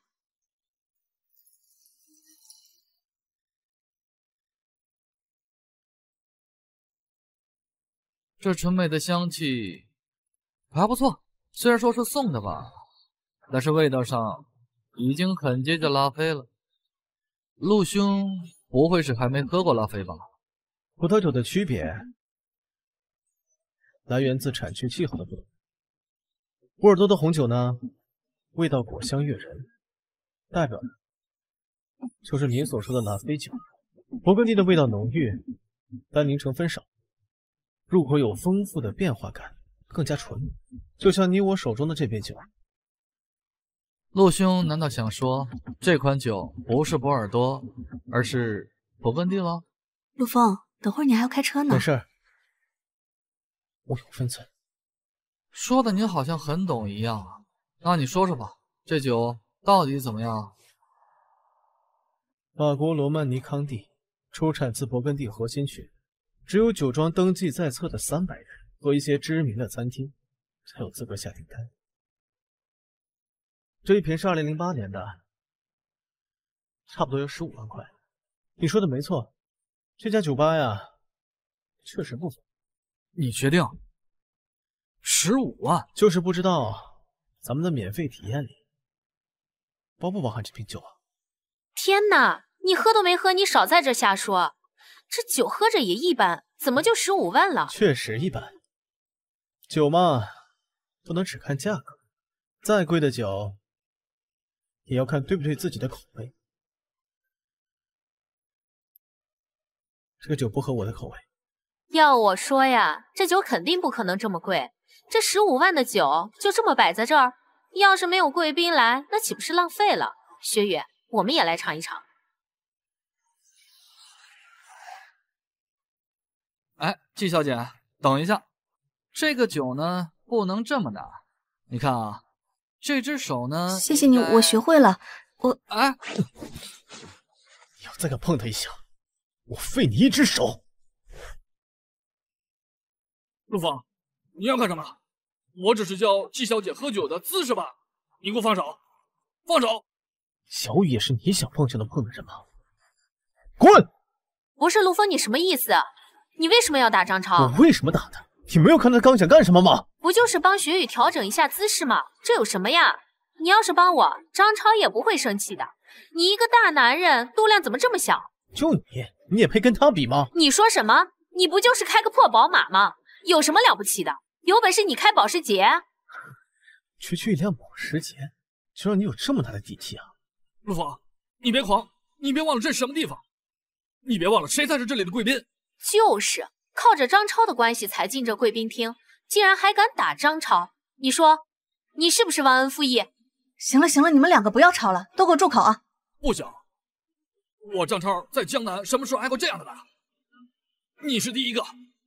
你给我等着啊！这事儿不算完。不算完？那你想怎么样？怎么样？我让你看看谁才是这里的贵宾！刘，我他妈让人打了！我操，超哥，谁他妈打你的？我看是谁？他们好多人，我们先走好不好？走？打了人就走是吗？把这当什么地方呢？要不我们先走吧，他们太多人了，我们走好不好？没事。陆枫，你不是很厉害吗？今天我让你爬着出去。夏兰，你帮忙吧，你劝一下张超。你看这事情我们可以自己私下里谈的。雪雨啊，不是我不帮你，但是张超也不能白白挨揍吧？张超怎么说也算是风雨地产的高层，更是这的贵宾，在这地方挨揍了。就算我们想息事宁人，怕张超的朋友也不会乐意吧？没错，打了我们贵宾还想平安无事，小子，你是自己从这儿爬出去，还让我打你一顿，把你扔出去？大臣平时没有管教好你们，今天我陆枫就要好好教训你。小子，你死定了，你知道吗？超哥可是我们老板的贵宾。你知不知道陈哥的背景有多厉害？你知不知道？你知道吗？其实我真的不想打你们。你给我等着啊！我现在就叫老板过来。让你老板过来吧。行，你给我等着，看你一会儿怎么求我。好啊，到时候去看看，到底是谁救谁。真不知道是哪来的自信。陈哥，就是他把贵宾打了。你动手打他了吗？对啊，我打他了，怎么了？我再问你一遍，你动手打他了吗？对啊。他你也敢打？你知道他是谁吗？不知道啊，可是他打了超哥呀，他打了贵宾。超哥他算什么贵宾？真正的贵宾是他，陆枫。什么？他是贵宾？陈哥，你确定你没搞错啊？他可是张超啊，是风雨地产的人。今天就是风雨地产的老总来了，也比不上陆枫一根汗毛。陈哥，我错了，再给我一次机会吧。明天你不用来上班了。你想打我，我揍你，就算这。大陈，算了，留下他们。既然峰哥给你们求钱，那你们就留下来吧。谢陆先生，谢陆先生。陆枫他到底是谁？他是我大哥。夏兰，那我们先回去了。你走什么呀？要不坐张超的保时捷再逛一会儿吧，体验一下保时捷的舒适感。在那酒吧里，陆枫或许是贵宾，但是在这外面，他算什么？是啊，反正这车是我自己的，自己的东西开着才舒服，想让谁坐就让谁坐。行了，开着你的保时捷赶紧回去吧。哎，不是，陆枫，我听你这说话怎么就这么酸呢？别以为你认识个有钱朋友就不知道自己是谁了，谁还不认识几个有钱人呢？张超他再不济，开的也是自己的车，可你呢？就算是贵宾，开的车还不是借来的？拿借来的东西冲大头，确实不是男人该干的事儿。算了吧，陆枫，我们回去吧。没事，他口口声声说男人男人，我教教你什么是男人，不然总是没完没了的。怎么想体验一下我的保时捷呀？你刚才说拿着借来的东西冲大头，算不得男人，对吗？怎么，我说的不对吗？那你是男人吗？这辆车真的是你的吗？我不是我的，还是你的？你真要让我拆穿你吗？你倒是拆穿一个试试呀！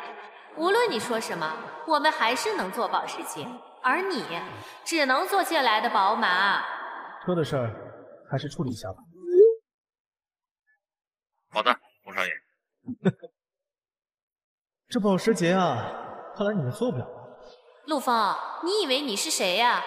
我们的车我们随便坐，用脚踩都行。你就算是认识卖车的，也管不到我们呢。这车可是张超全款买的，全款，懂吗？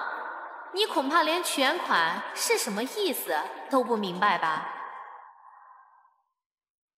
算了吧，陆枫，我们回去吧。薛宇，听我的，如果现在任由他们走了，他以后还会在你面前秀优越感的。想想他之前怎么对你的，相信我，你能处理好。老老实实坐宝马不好吗？我起码有宝马坐，可这保时捷真坐不了。张超，你听到了吗？他竟然说这保时捷我们做不成，你现在就打开车门，我做一个给他看看。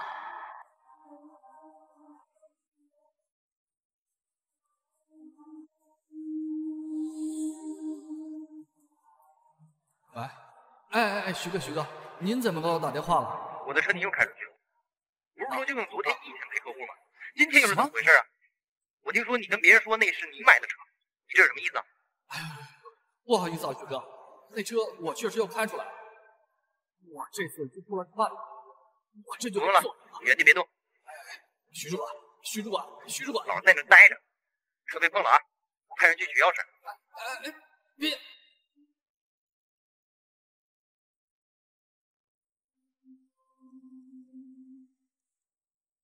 张超，你愣着干什么呢？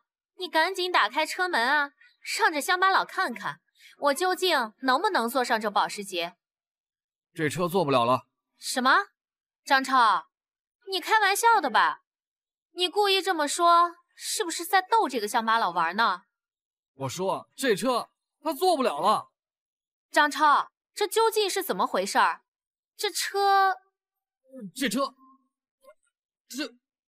很简单呀，这车是你借来的，现在人家车主要用车，你们可就坐不上这个了。不可能，张超，你骗我！他说的都是真的。走吧，怎么只能去开宝马呢？陆枫，你又得意什么呀？这车是张超借来的，又能如何？你能好到哪去？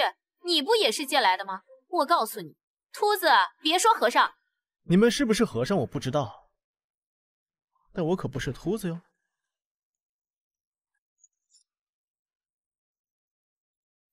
原来刘星说的全款买车的人，竟然是陆枫。张超，你还好意思说别人是用借来的车子冲大头，算不得男人？到头来谁不是男人？你害死我了！哎，陆枫，你是怎么知道张超那辆保时捷是借的呀？哎，那天啊，我不是送你去风雨地产谈合作吗？我当时在楼下等你的时候，就在停车场看见了那辆车，连车牌都一样。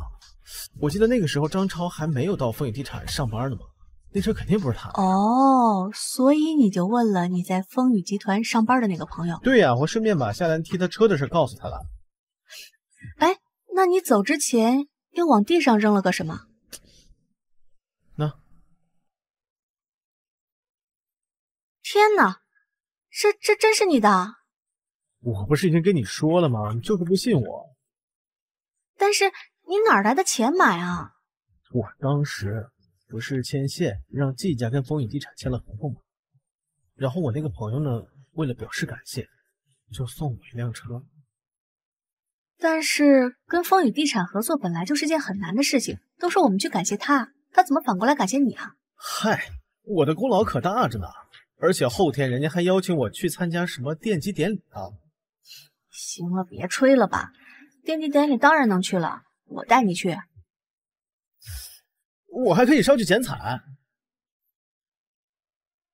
想什么呢？你以为你谁呀？很难上的，都有头有脸的人物，你以为谁都可以上的呀？就你，哎呀，不行啊！剪彩当天就知道了。兰兰，开门啊！你走吧，是你说的，今天一定能将陆枫打压下去的，结果竟让我跟着你出丑了，害我在季学宇面前丢人丢大了，你就是个废物。不对，你连陆枫那个废物都不如。陆枫那个废物起码有辆宝马可以开，而我呢，我就只能打车回来。不是兰兰，你听我说，这件事儿谁也预想不到啊。兰兰，谁能想到他竟然认识何晨东那小子？这样啊，陆枫这小子不是觉得自己很厉害吗？等会儿我就让他看看江南市真正的大人物。你真的有办法报今天的仇？有，不过需要你配合一下。你先把门打开，我们来商量一下。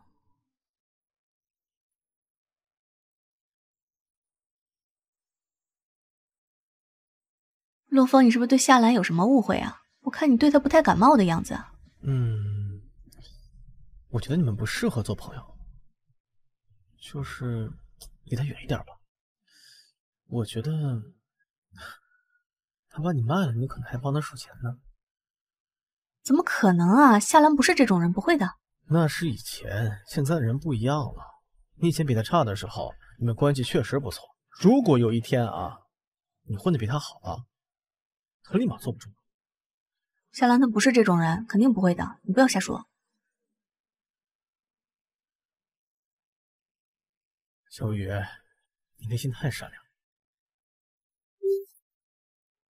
喂，夏兰吗？喂，夏兰。雪雨，是我。白天的事对不起，我只是看到陆枫打张超太生气了，所以赌气没有帮你。好了好了，我没有生你的气，你不要放心上。我只是当时被吓傻了，所以就赶紧走了。我打电话就是怕你生气，毕竟我们是好闺蜜。好了，我真的没有生你的气，你不要多想啊。不行，我一定要跟你当面道歉。你现在有时间吗？现在啊？不用，真的不用，现在太晚了也不方便。不行，你不来就是还在生我气。这样吧，不管你来不来，我都在这里等你，地址发你了。我先挂了，拜拜。陆枫，夏兰。哎呀，不行，太晚了，你不能出去。但不去怎么办呀？夏兰在那等着我们呢。哼，恐怕是个鸿门宴吧。我以前怎么没发现你这么小肚鸡肠？夏兰毕竟是个女孩子，你跟她计较什么？再说了，夏兰都跟我们道歉了，你还想怎么样？雪雨，你相信我，我肯定不会害你的。夏兰肯定不会害我的，我们这么多年的朋友了，他一定不会害我。算了，不用你陪我去了，我自己去。太晚了，我陪你去。那还不快一点？走了。张超，想不到你竟然认识这么厉害的人。我跟你说啊，就那个破酒吧老板，他算什么呀？啊？人家王上随随便便一辆车就能把他那个破酒吧买下来，他算什么呀？我跟你说啊，今天他这个陆枫，他来到我这里，我就让他出丑。你看着吧，我不会跟他好过的事，他今天这脸都得丢大家去。那个季雪雨还想要靠着陆枫压我一头，痴心妄想。哎，雪雨，你先去找夏兰，我去办点事儿。嗯，好。怎么？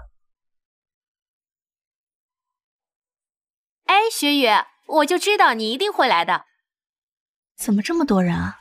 你不是说就我们几个人吗？他们都是张超的朋友，碰到就一起玩呗。来，季小姐，我给你们介绍一下，这位呢是王氏集团的太子爷王腾，王公子。啊，你好。这位是季小姐。哦，这位就是有着江南第一大美女称号的季小姐，果然名不虚传。季小姐这气质样貌可不是那些庸脂俗粉能比的。季小姐，可否赏个脸呢？哎，你谁啊？我是陆枫。来，喝酒。雪雨，你今天迟到了，是不是得自罚3杯呀？你知道我酒量不好。哎呀，今天朋友都在呢，多喝一点有什么关系啊？再说了，你喝多了可以让我们王总开玛莎拉蒂送你回去。雪雨，你不喝，那就是还在生我气，我就知道你是不会原谅我的。行，我喝。哎，我来吧。陆枫，你着什么急啊？你可还有3杯呢。没事，薛的酒都由我来喝。陆枫是吧？你知道吗？这可是清酒，后劲大着，你能行吗？6杯而已，倒什么？你真的能喝吗，陆枫？行啊，既然陆兄要求了，那就满足陆兄。陆枫，你行不行啊？这可是6杯呢，你不能喝，可别勉强啊。我如果不喝的话，是不是对不起你们这番精心布置啊？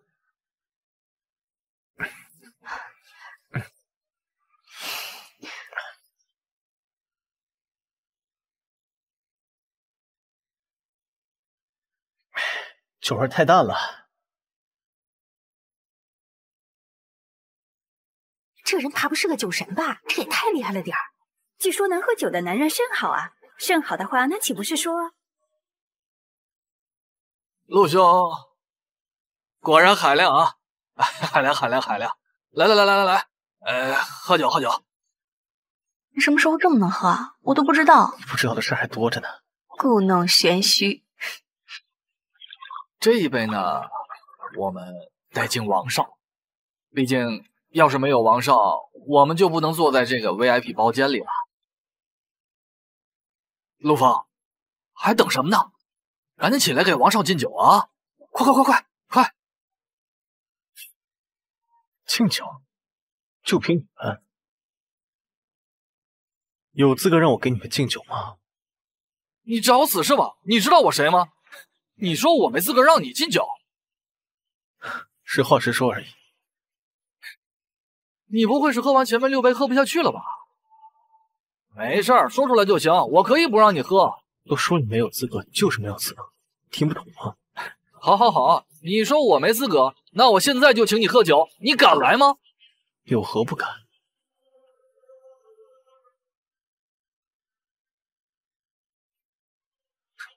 我听张超说了，你不过就是一吃软饭的废物，也敢在我王腾面前逞能？喝酒这一块我从来就没怕过谁。你不是缺钱吗？把这酒都喝了，我卡里这10万都是你的。陆枫，这钱咱不要，酒也不要喝了。没事，刚才王少说，好像喝酒还没有输过谁。不如这样吧，既然王少这么能喝，我一个人喝也没有什么意思。王少，咱们一起吧。你这意思是要给我拼一把吗？那好，我们一人一杯。你要是在我后面倒下，我除了这些钱，我再给你拿10万。可你要是输了，钱你拿走，但是他就得留下。我的女人你也敢想？陆枫，你别听他的，你不要再喝了，你之前已经喝了6杯了。没事，为了你我不会倒下的，放心吧。请吧。王少请。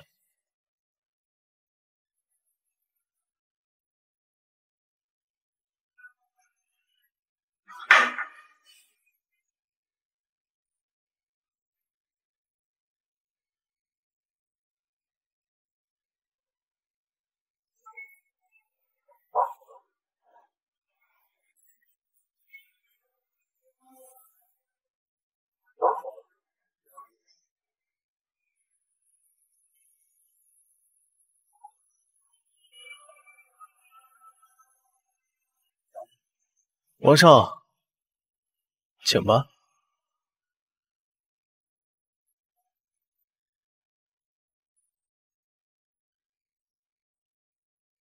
这陆枫果然是个穷屌丝，都这个时候了，还想着拿钱。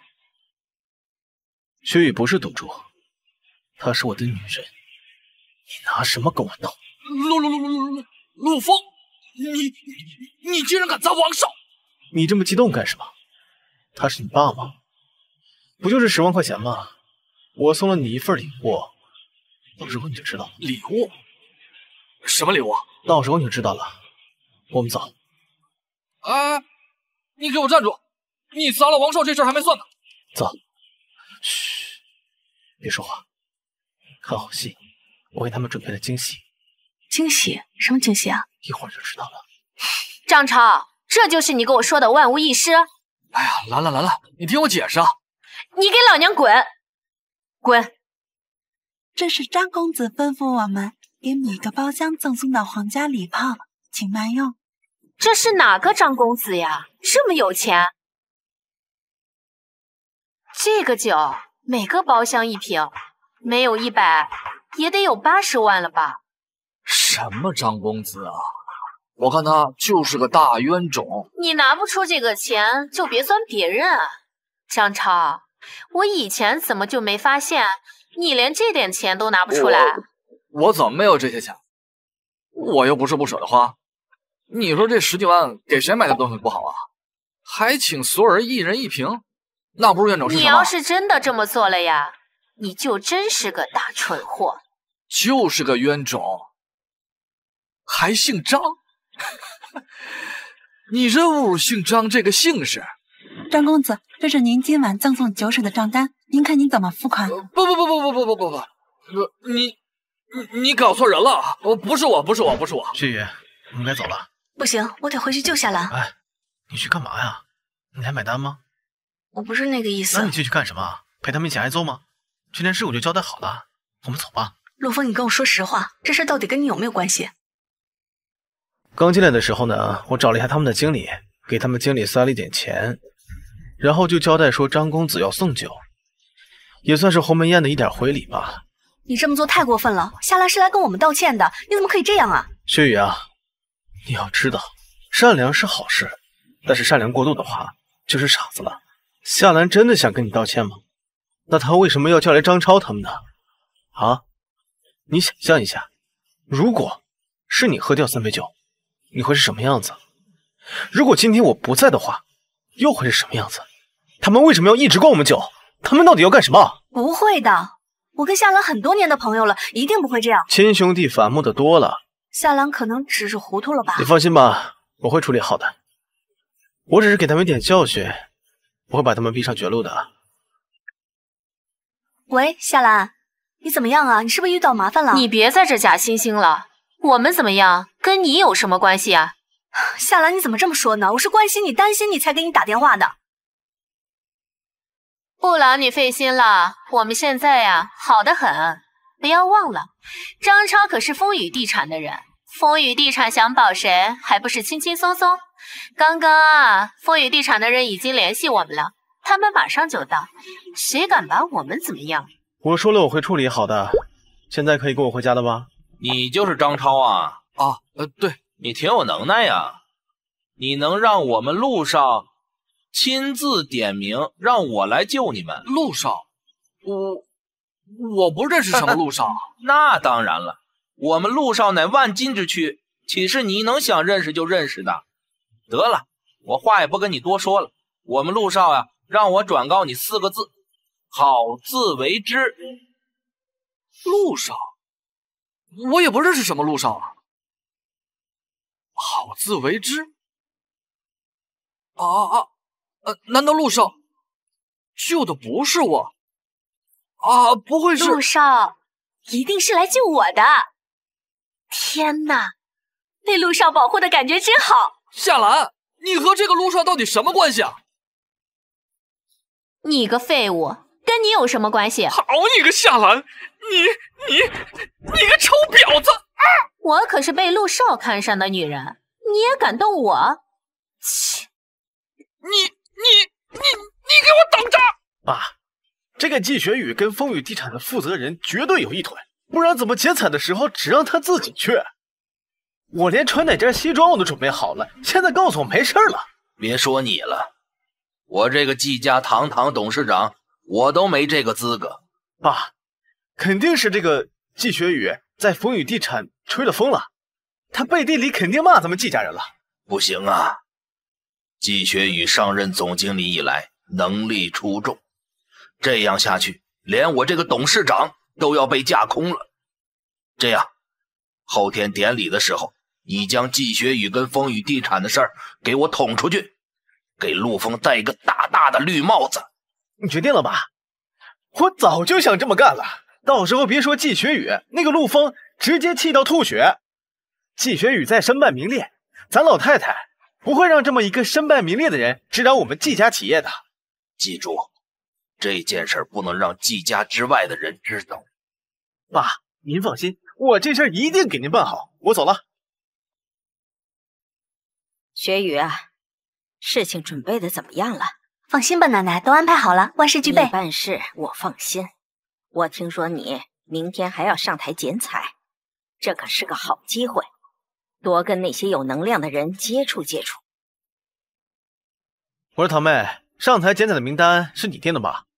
不是我，是风雨集团要求的。风雨那边安排的。我爸作为集团董事长都没有资格，风雨会这么办事儿？你要是觉得有疑问，你直接去问风雨集团好吗？风雨地产怎么会理我呢？我可没你的本事，将风雨地产迷得五迷三道的。季宏宇，你说这话是什么意思？你不要血口喷人。我什么意思？你比谁都清楚。你自己做了什么，还怕别人知道吗？季宏宇，我做什么了？你今天必须给我说清楚。你现在是被我拆穿了，所以气急败坏了是吧？无论他做了什么，跟你有什么关系？你要是知道他做了什么，你就不会这么说了。陆枫，我没有。我说了，无论他做了什么事，那都是我们自己家的事，跟你没有关系，管好你自己就行了。奶奶，我还有一件事要跟你说。你说吧。明天风雨地产和季家产业的奠基仪式，我们季家人都要过去，但是我觉得陆枫不能去。陆枫不能去？你什么意思呀，季宏宇？你先别说话，我和奶奶说话呢，你插什么嘴？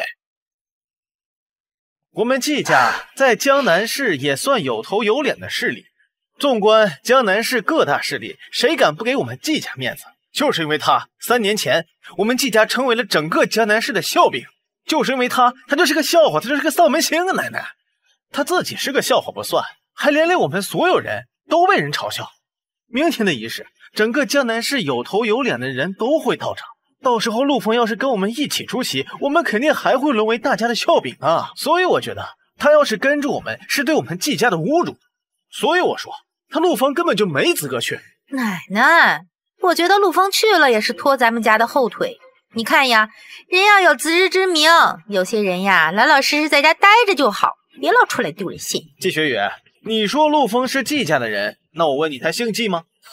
既然大家意见有分歧，那么我提议大家举手表决，看看陆枫到底能不能参加这个仪式。哎呀，别吵了，我觉得宏宇的提议也不错，就这么办吧。现在支持陆枫参加的，请举手。你看看，一共就1票，看来你的票数不多呀。陆枫，你可以给你自己投票哦。你还挺有自知之明的啊。那么现在，大家反对陆枫去参加典礼的，请举手。陆枫，看到了吗？除了堂妹，现在大家都反对你去参加仪式。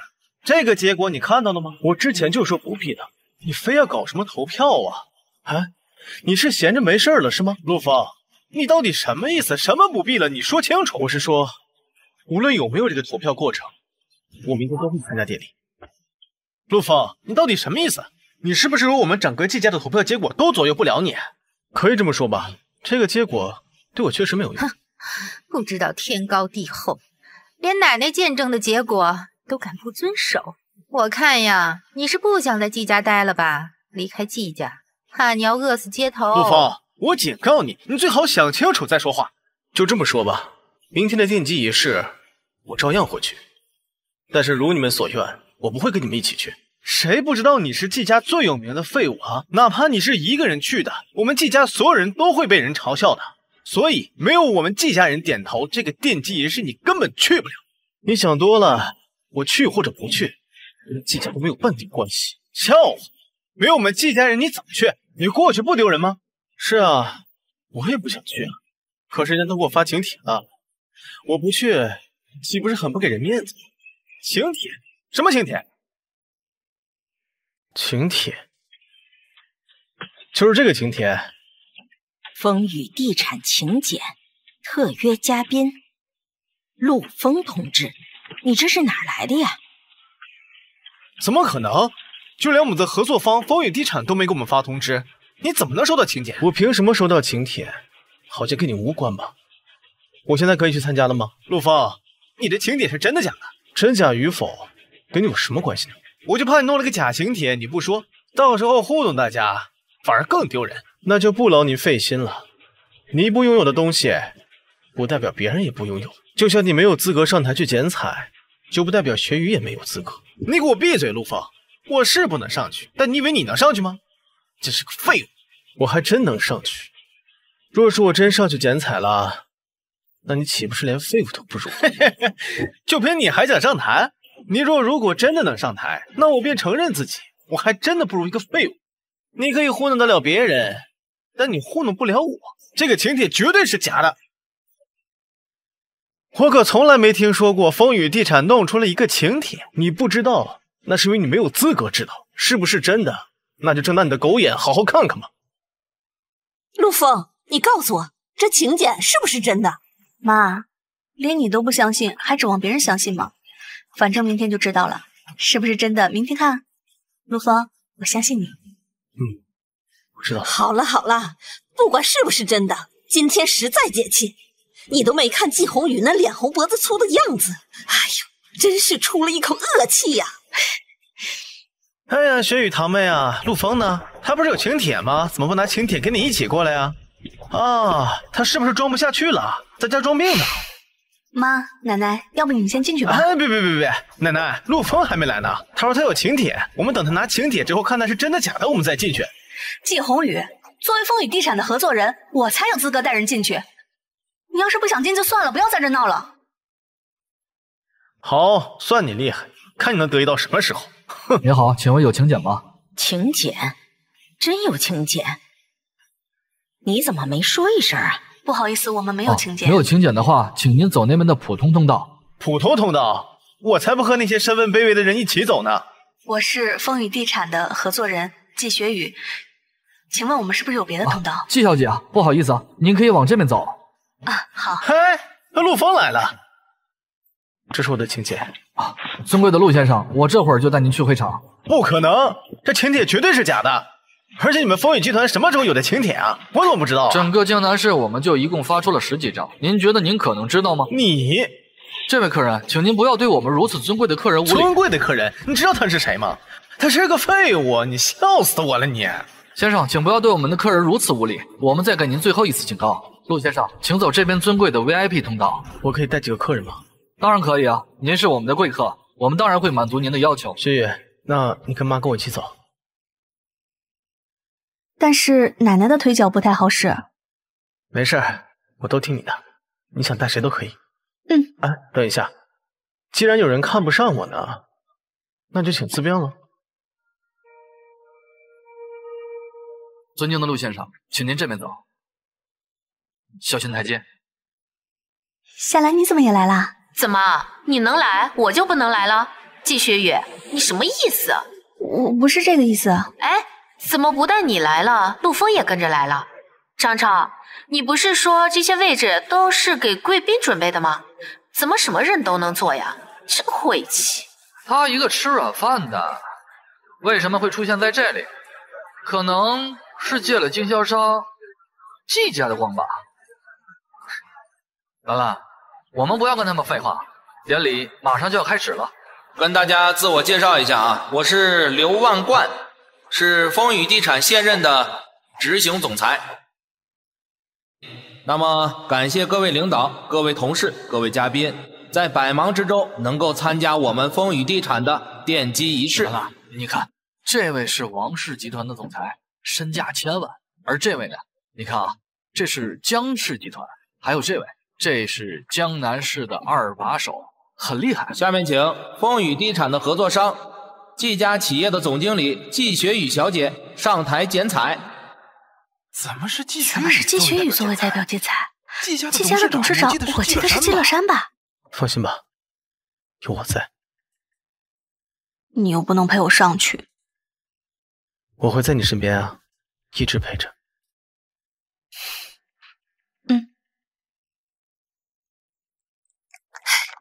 还是咱家小雨看着顺眼。下面有请我们尊贵的贵宾上台剪彩。有容，你说刘万贯说的这个人不会是陆枫吧？怎么可能？他配吗？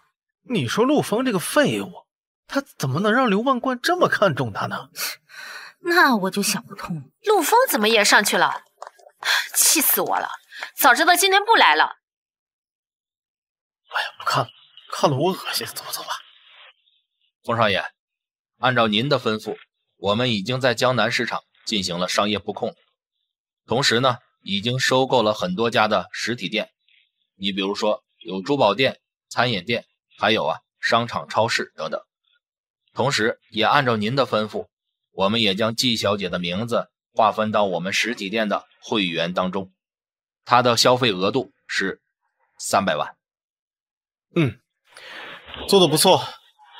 冯少爷，您做的这些，季小姐也不知道，她也不知道去哪里消费，也不知道去哪里买东西。没关系，她总有一天会知道的。我想这肯定是一个不错的惊喜。3年了，身为季家的千金，却没有一件高档的首饰。刘老，这半岛国际酒店你给我订3天。没问题，您需要订到几号？还有什么是我需要去做的？这个月的6、7、8号，我要宴请全城。好的，少爷。陆枫，你跟这个风雨集团到底是什么关系？你不要再拿那套说辞来搪塞我，你骗得了爸妈，骗不了我。风雨集团啊，风雨集团老板是我。你不想说就算了，你还拿这种事情开玩笑。算了，不跟你说了，明天我跟夏兰出去啊。你怎么老跟那个夏兰一起出去？我不是跟你说了，他不是这么好人吗？你怎么就是不信呢？好了，夏兰只是稍微虚荣了一点，他人还是挺好的。行吧，我明天有事儿，你要去就去吧。记着啊，任何事情感觉不对劲了，及时给我打电话。薛雨，我之前对你态度不好，你不要介意啊。我就是当时生气，不过现在想想，我也有做的不对的地方。没事儿，过去就让他过去吧。哎，薛雨，这陆枫到底是什么身份啊？没有什么身份呀，他好像就是认识一个风雨地产的人吧。真没有什么身份？会不会是他有什么神秘的身份，但是没有告诉你啊？不可能的，他从小是个孤儿，怎么可能有什么神秘的身份呀？哎，不说这个了。薛雨，你知道吗？有人将半岛国际酒店包了下来，整个包了下来。谁这么有钱啊？他包下了酒店为了干嘛？就为了好玩吗？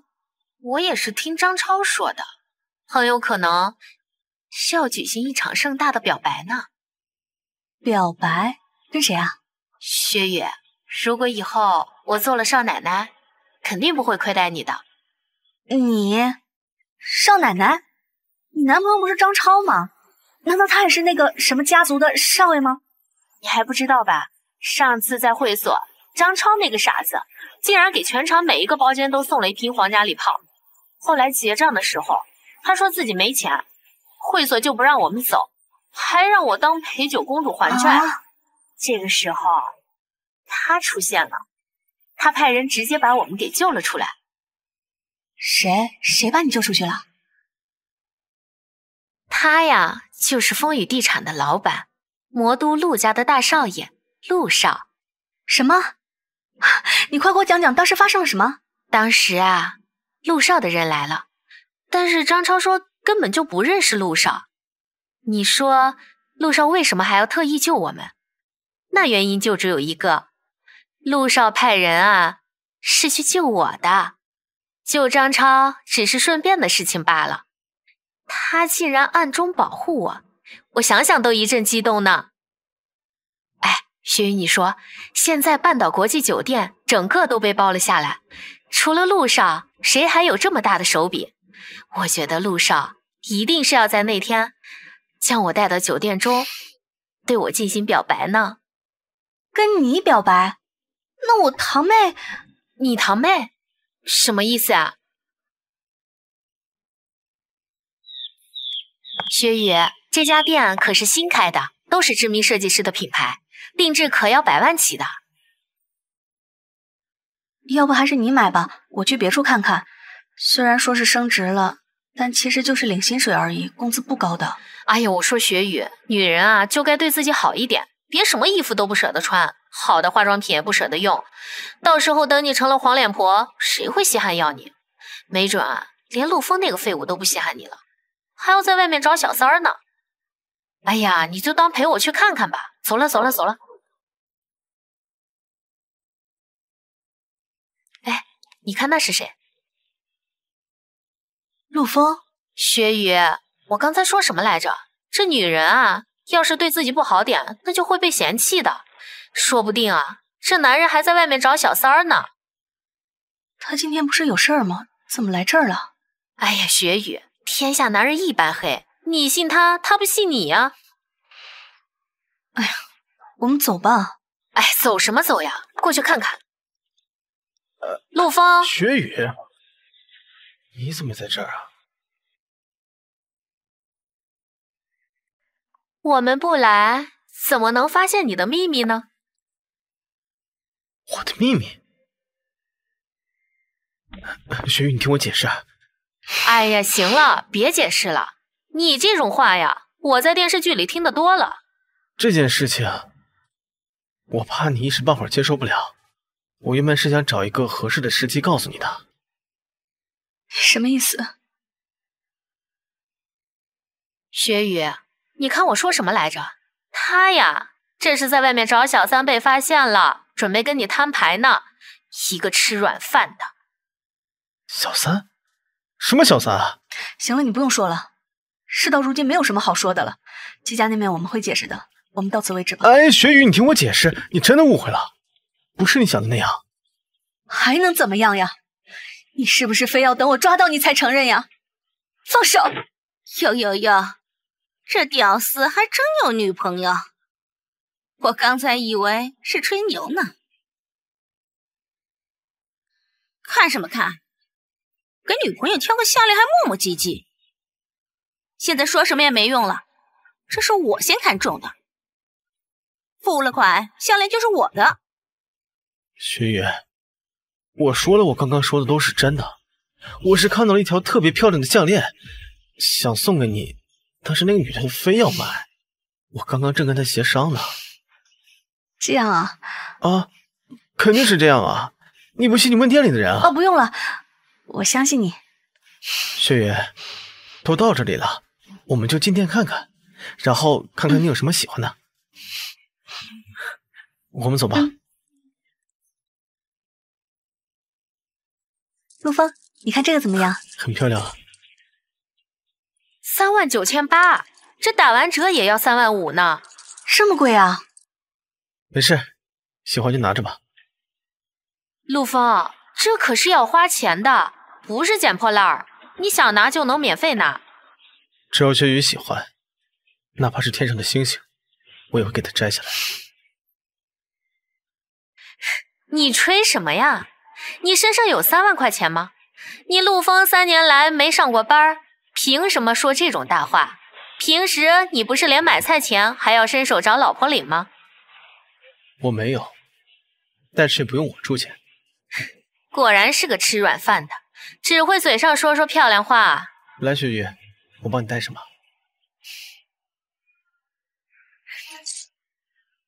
怎么样，还可以吗？美，真的很美。夏兰，你觉得这个会不会太隆重了？项链是挺好看的，但确实太华丽了，你有点压不住。而且这个价格或许也不是那么美丽吧。没事儿，买吧。就当是周年礼物好了。这可35000呢，薛宇，你真的要买？就买1条吧。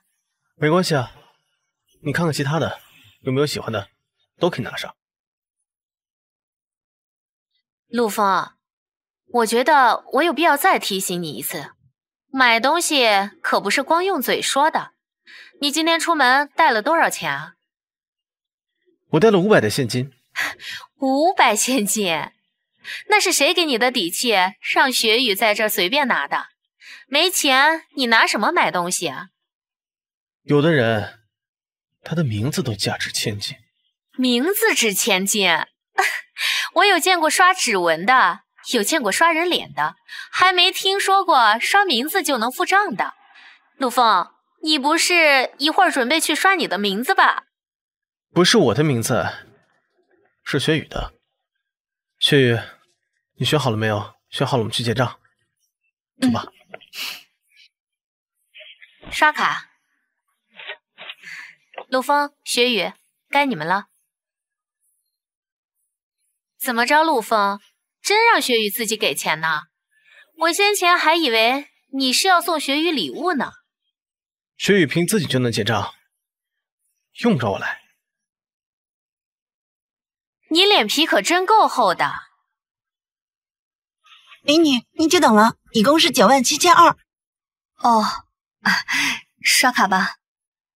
哎，薛宇，刚才陆枫不是说有的人名字就可以价值千金吗？让他来报一下名字，看能不能结账。你这么想看，那我就给你看看。先生，你是要替这位小姐结账吗？不，我来是想告诉你件事情。他要告诉你，他叫陆枫，他说他的名字能当钱用。没关系啊，我是想说，他的名字叫做季雪雨。好的，季小姐。店长，这位就是季雪雨小姐。季小姐你好。你好，我可以看一下您的身份证吗？身份证？为什么要看我身份证呀？给他吧。尊贵的季小姐，您是我们店的 VIP。我吗？搞错了吧？没有，刚刚身份证对了，就是您。所以我真的能享受5折？当然可以，整个店包括全国的连锁店都可以打5折优惠的。那刷卡吧。不用，季小姐，您的名字就已经很值钱了，首次消费可以享受免单的折扣。什么至尊会员？就报个名字，几万块钱的东西就免费了？那怎么行呢？无功不受禄，我不能白拿你们东西啊！季小姐，您的会员卡里有预存额度。真的假的？所以根本不需要您重新支付，直接从您卡里扣除就可以了。额度有多少？我们查了一下，您的额度里有300万元。这也太多了吧！好了，扣款吧。你好，您的项链给您打包好了，谢谢。陆枫，这事儿肯定跟你有关系，你瞒不住我了。你觉得呢？我觉得太不可思议了。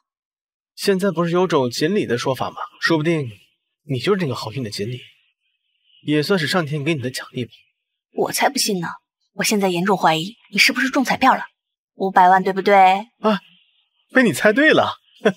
陆枫，你真的中奖了？买了一辆车，还挥霍了这么久，还充了300万的会员卡，估计也没剩多少了吧？你是这么认为的吗？难道陆枫你中的不是500万，是1000万？不是。那是多少？哎呀，你就告诉我嘛。你想象不到的。雪雨，我们走吧。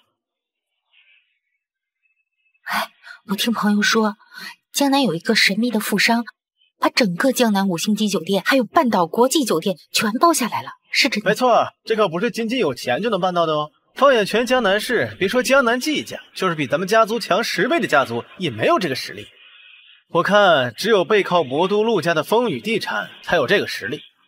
一定是陆少，他一定是准备8号向我表白，才把所有的都包下来的，一定是他。此事非同小可，马上调查一下，听是不是那个陆少办的。可是这事儿怎么调查呢？风雨地产不是魔都陆家的产业吗？打个电话问一下他们吧，语气注意，一定要客气。哎，我打。哎，你好，我是季家企业的总经理，我叫季宏宇，我想问一下你们陆家陆少的一些事情。刘总是季家企业的季先生，他说想问一下咱们陆少的，你看。难道是陆少的身份都坦白了？喂，你好，我是刘万贯。哎呦，刘总裁，哎，你好。居然是刘总亲自接电话，一定是陆少的亲事定下来了。哎呦，刘总是吧？我本来想跟您说一说关于陆少的事情，这个想必你也知道吧？啊，陆少爷的事情啊，我知道。你想问什么？现在是我在问你呢，你知道非得不跟我说，非得我打电话去问你吗？这件事儿，我以为陆少爷会亲自告诉你们。一定是我的陆少告诉他，这门亲事定下来了，要对我们季家客气些。我呸！你不就是个打工的吗？你连这点事都办不好？我直接问你啊，包下整个半岛酒店的是不是你家陆少？那你打电话过来就是为了要问这件事吗？不然你以为我要问什么呢？你找我不是为了说陆枫的事儿。陆枫？这事儿跟那货有什么关系啊？陆枫还值得我亲自打电话问一下？你叫季宏宇是吧？你有什么资格问我这件事儿？刘万贯，你要认清楚你的地位，你就是陆家的一个打工的，你懂吗？我就让你看看打工的有多大的权利。2个小时之内，如果季家不卸任季宏宇的总经理之位，我风雨地产将终止和季家的一切合作。你也不要怀疑我话的真实性，我说了2个小时。还有，你算是个什么东西，也配打听陆少的事情？还说别人是废物，你自己算是个什么？你连废物的一根汗毛都不如。哎，刘总，你误会了，好自为之吧！啊！